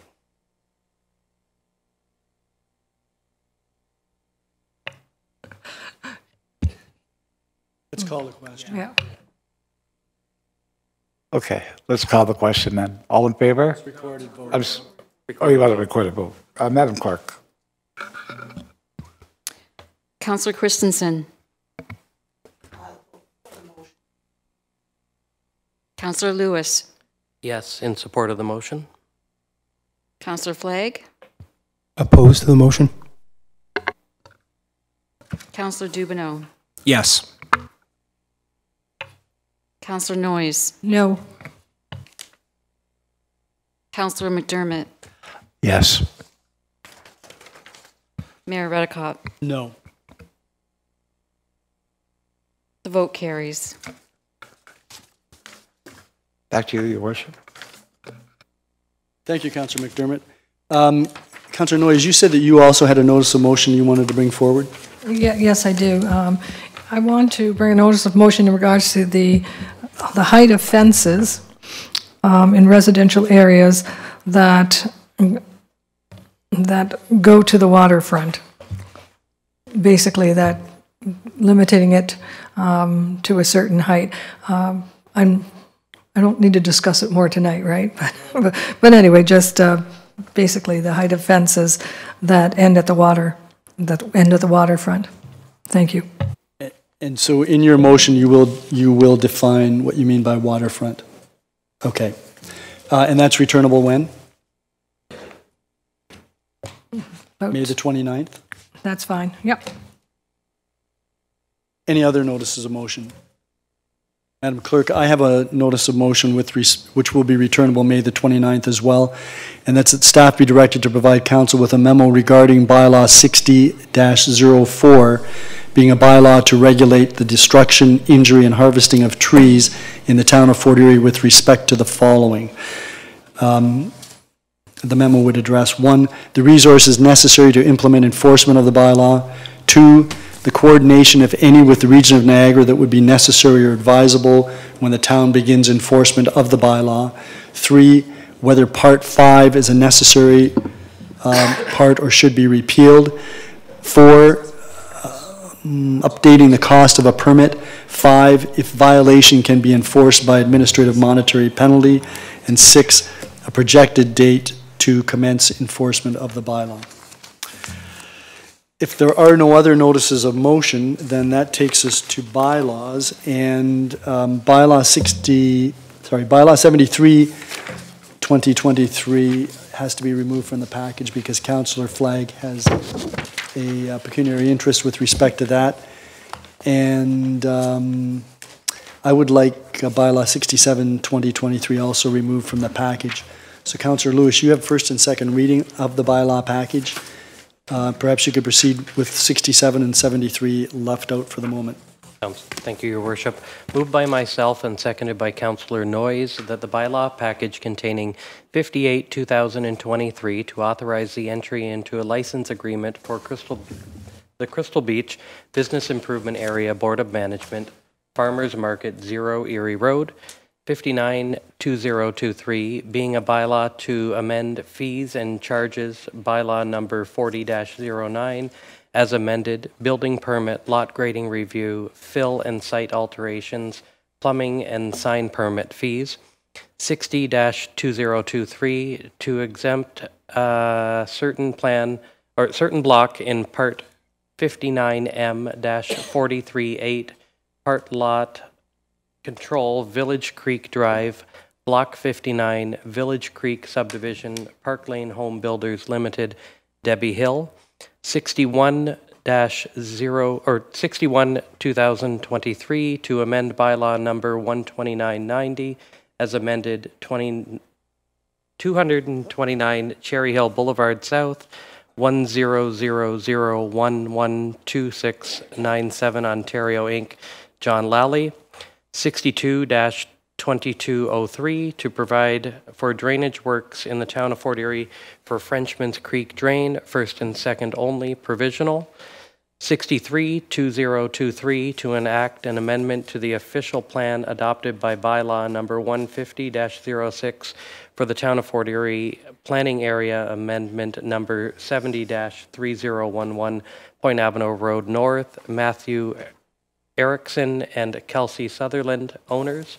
64-2023 to amend zoning bylaw number 12990 as amended, 3011 Point Avenue Road North, Matthew Erickson and Kelsey Sutherland, owners. 65-2023 to enact an amendment to the official plan adopted by bylaw number 150-06 for the town of Fort Erie planning area amendment number 71, 644 Garrison Road, 23500048 Ontario Limited, Ken Koo, owner. And 66-2023 to amend bylaw number 12990 as amended, 644 Garrison Road, 23500048 Ontario Limited, Ken Koo, owner.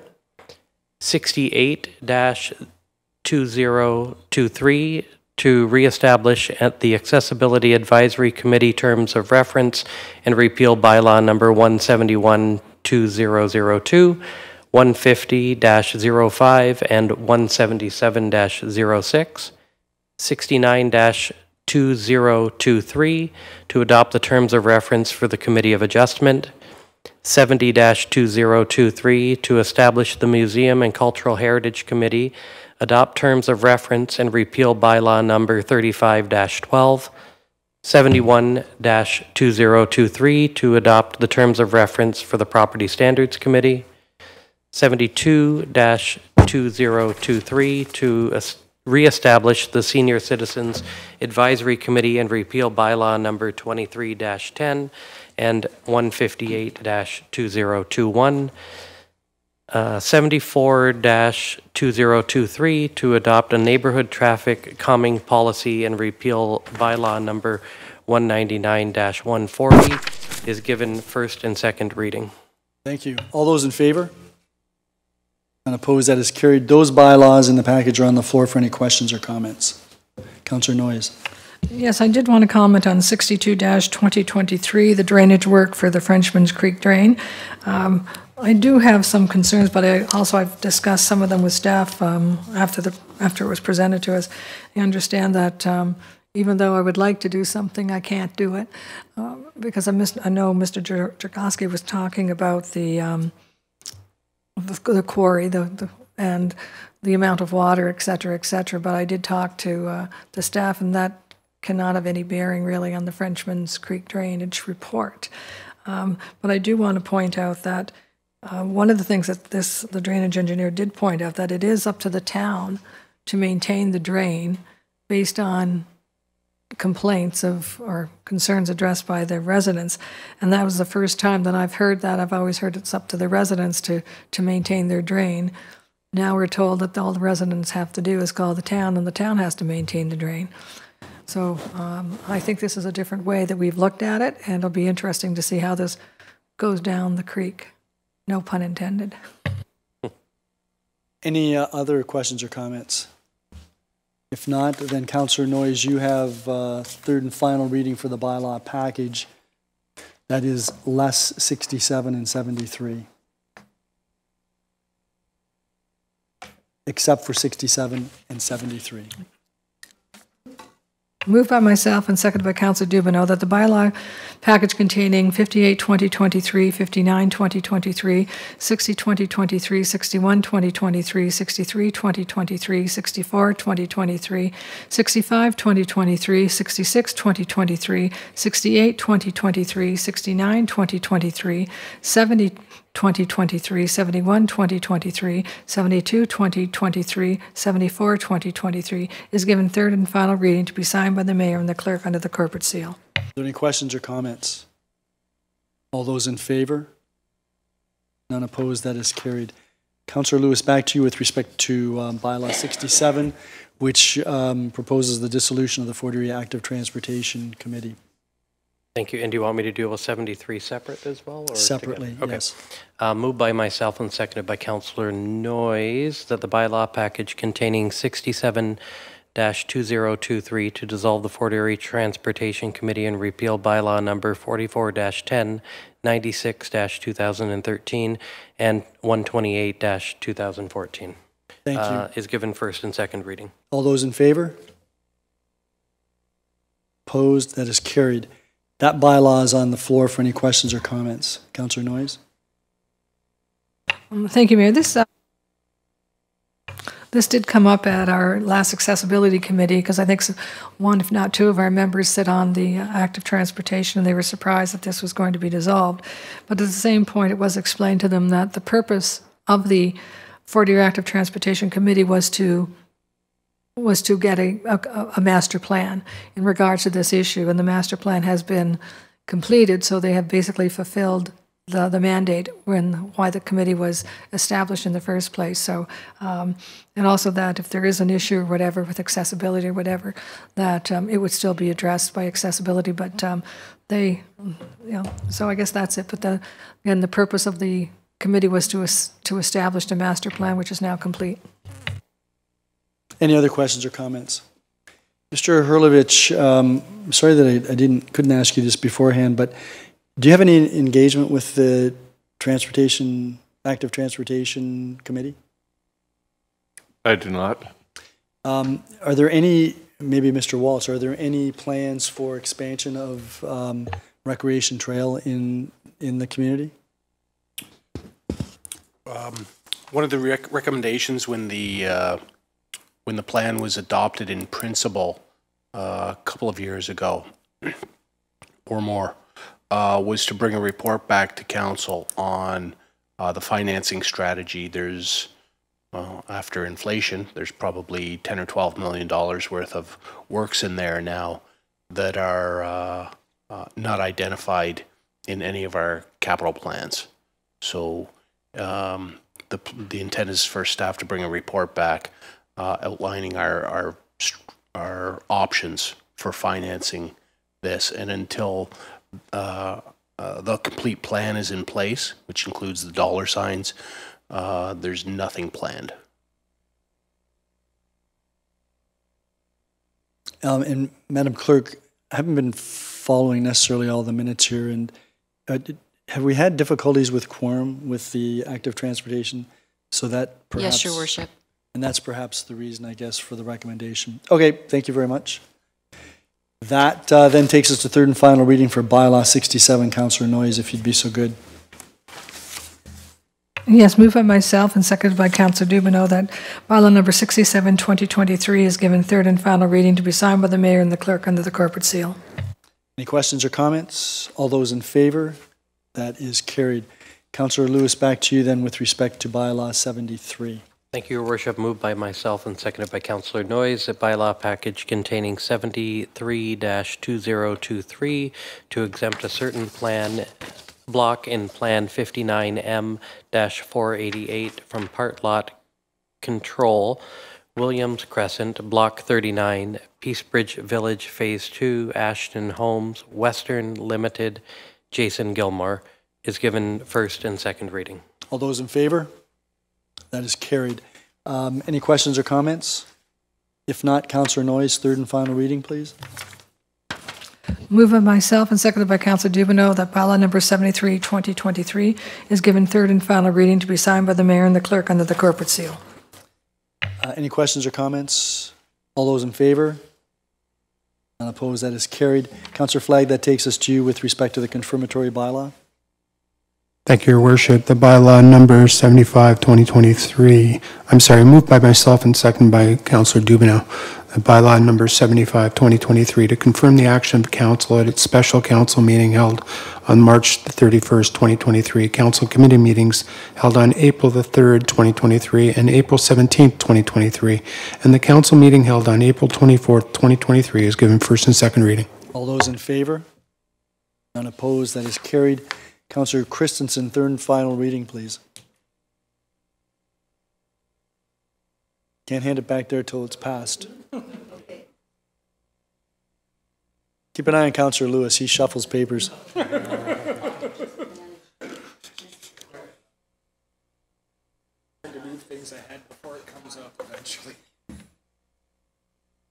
This is resolution number 15.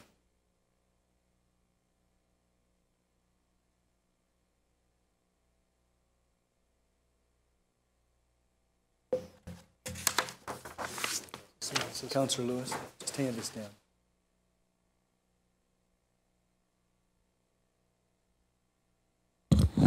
Moved by me, seconded by Councillor Lewis, that bylaw number 75-2023 is given third and final reading to be signed by the mayor and clerk under the corporate seal. Any questions or comments? All those in favor? None opposed, that is carried. Thank you. That takes us to scheduling of meetings. Councillor Dubanow. Yeah, Your Worship, it's not really a meeting so much, but I just want to share it with the community. The Heritage Advisory Committee, one of the subcommittees that deals with heritage designations on properties.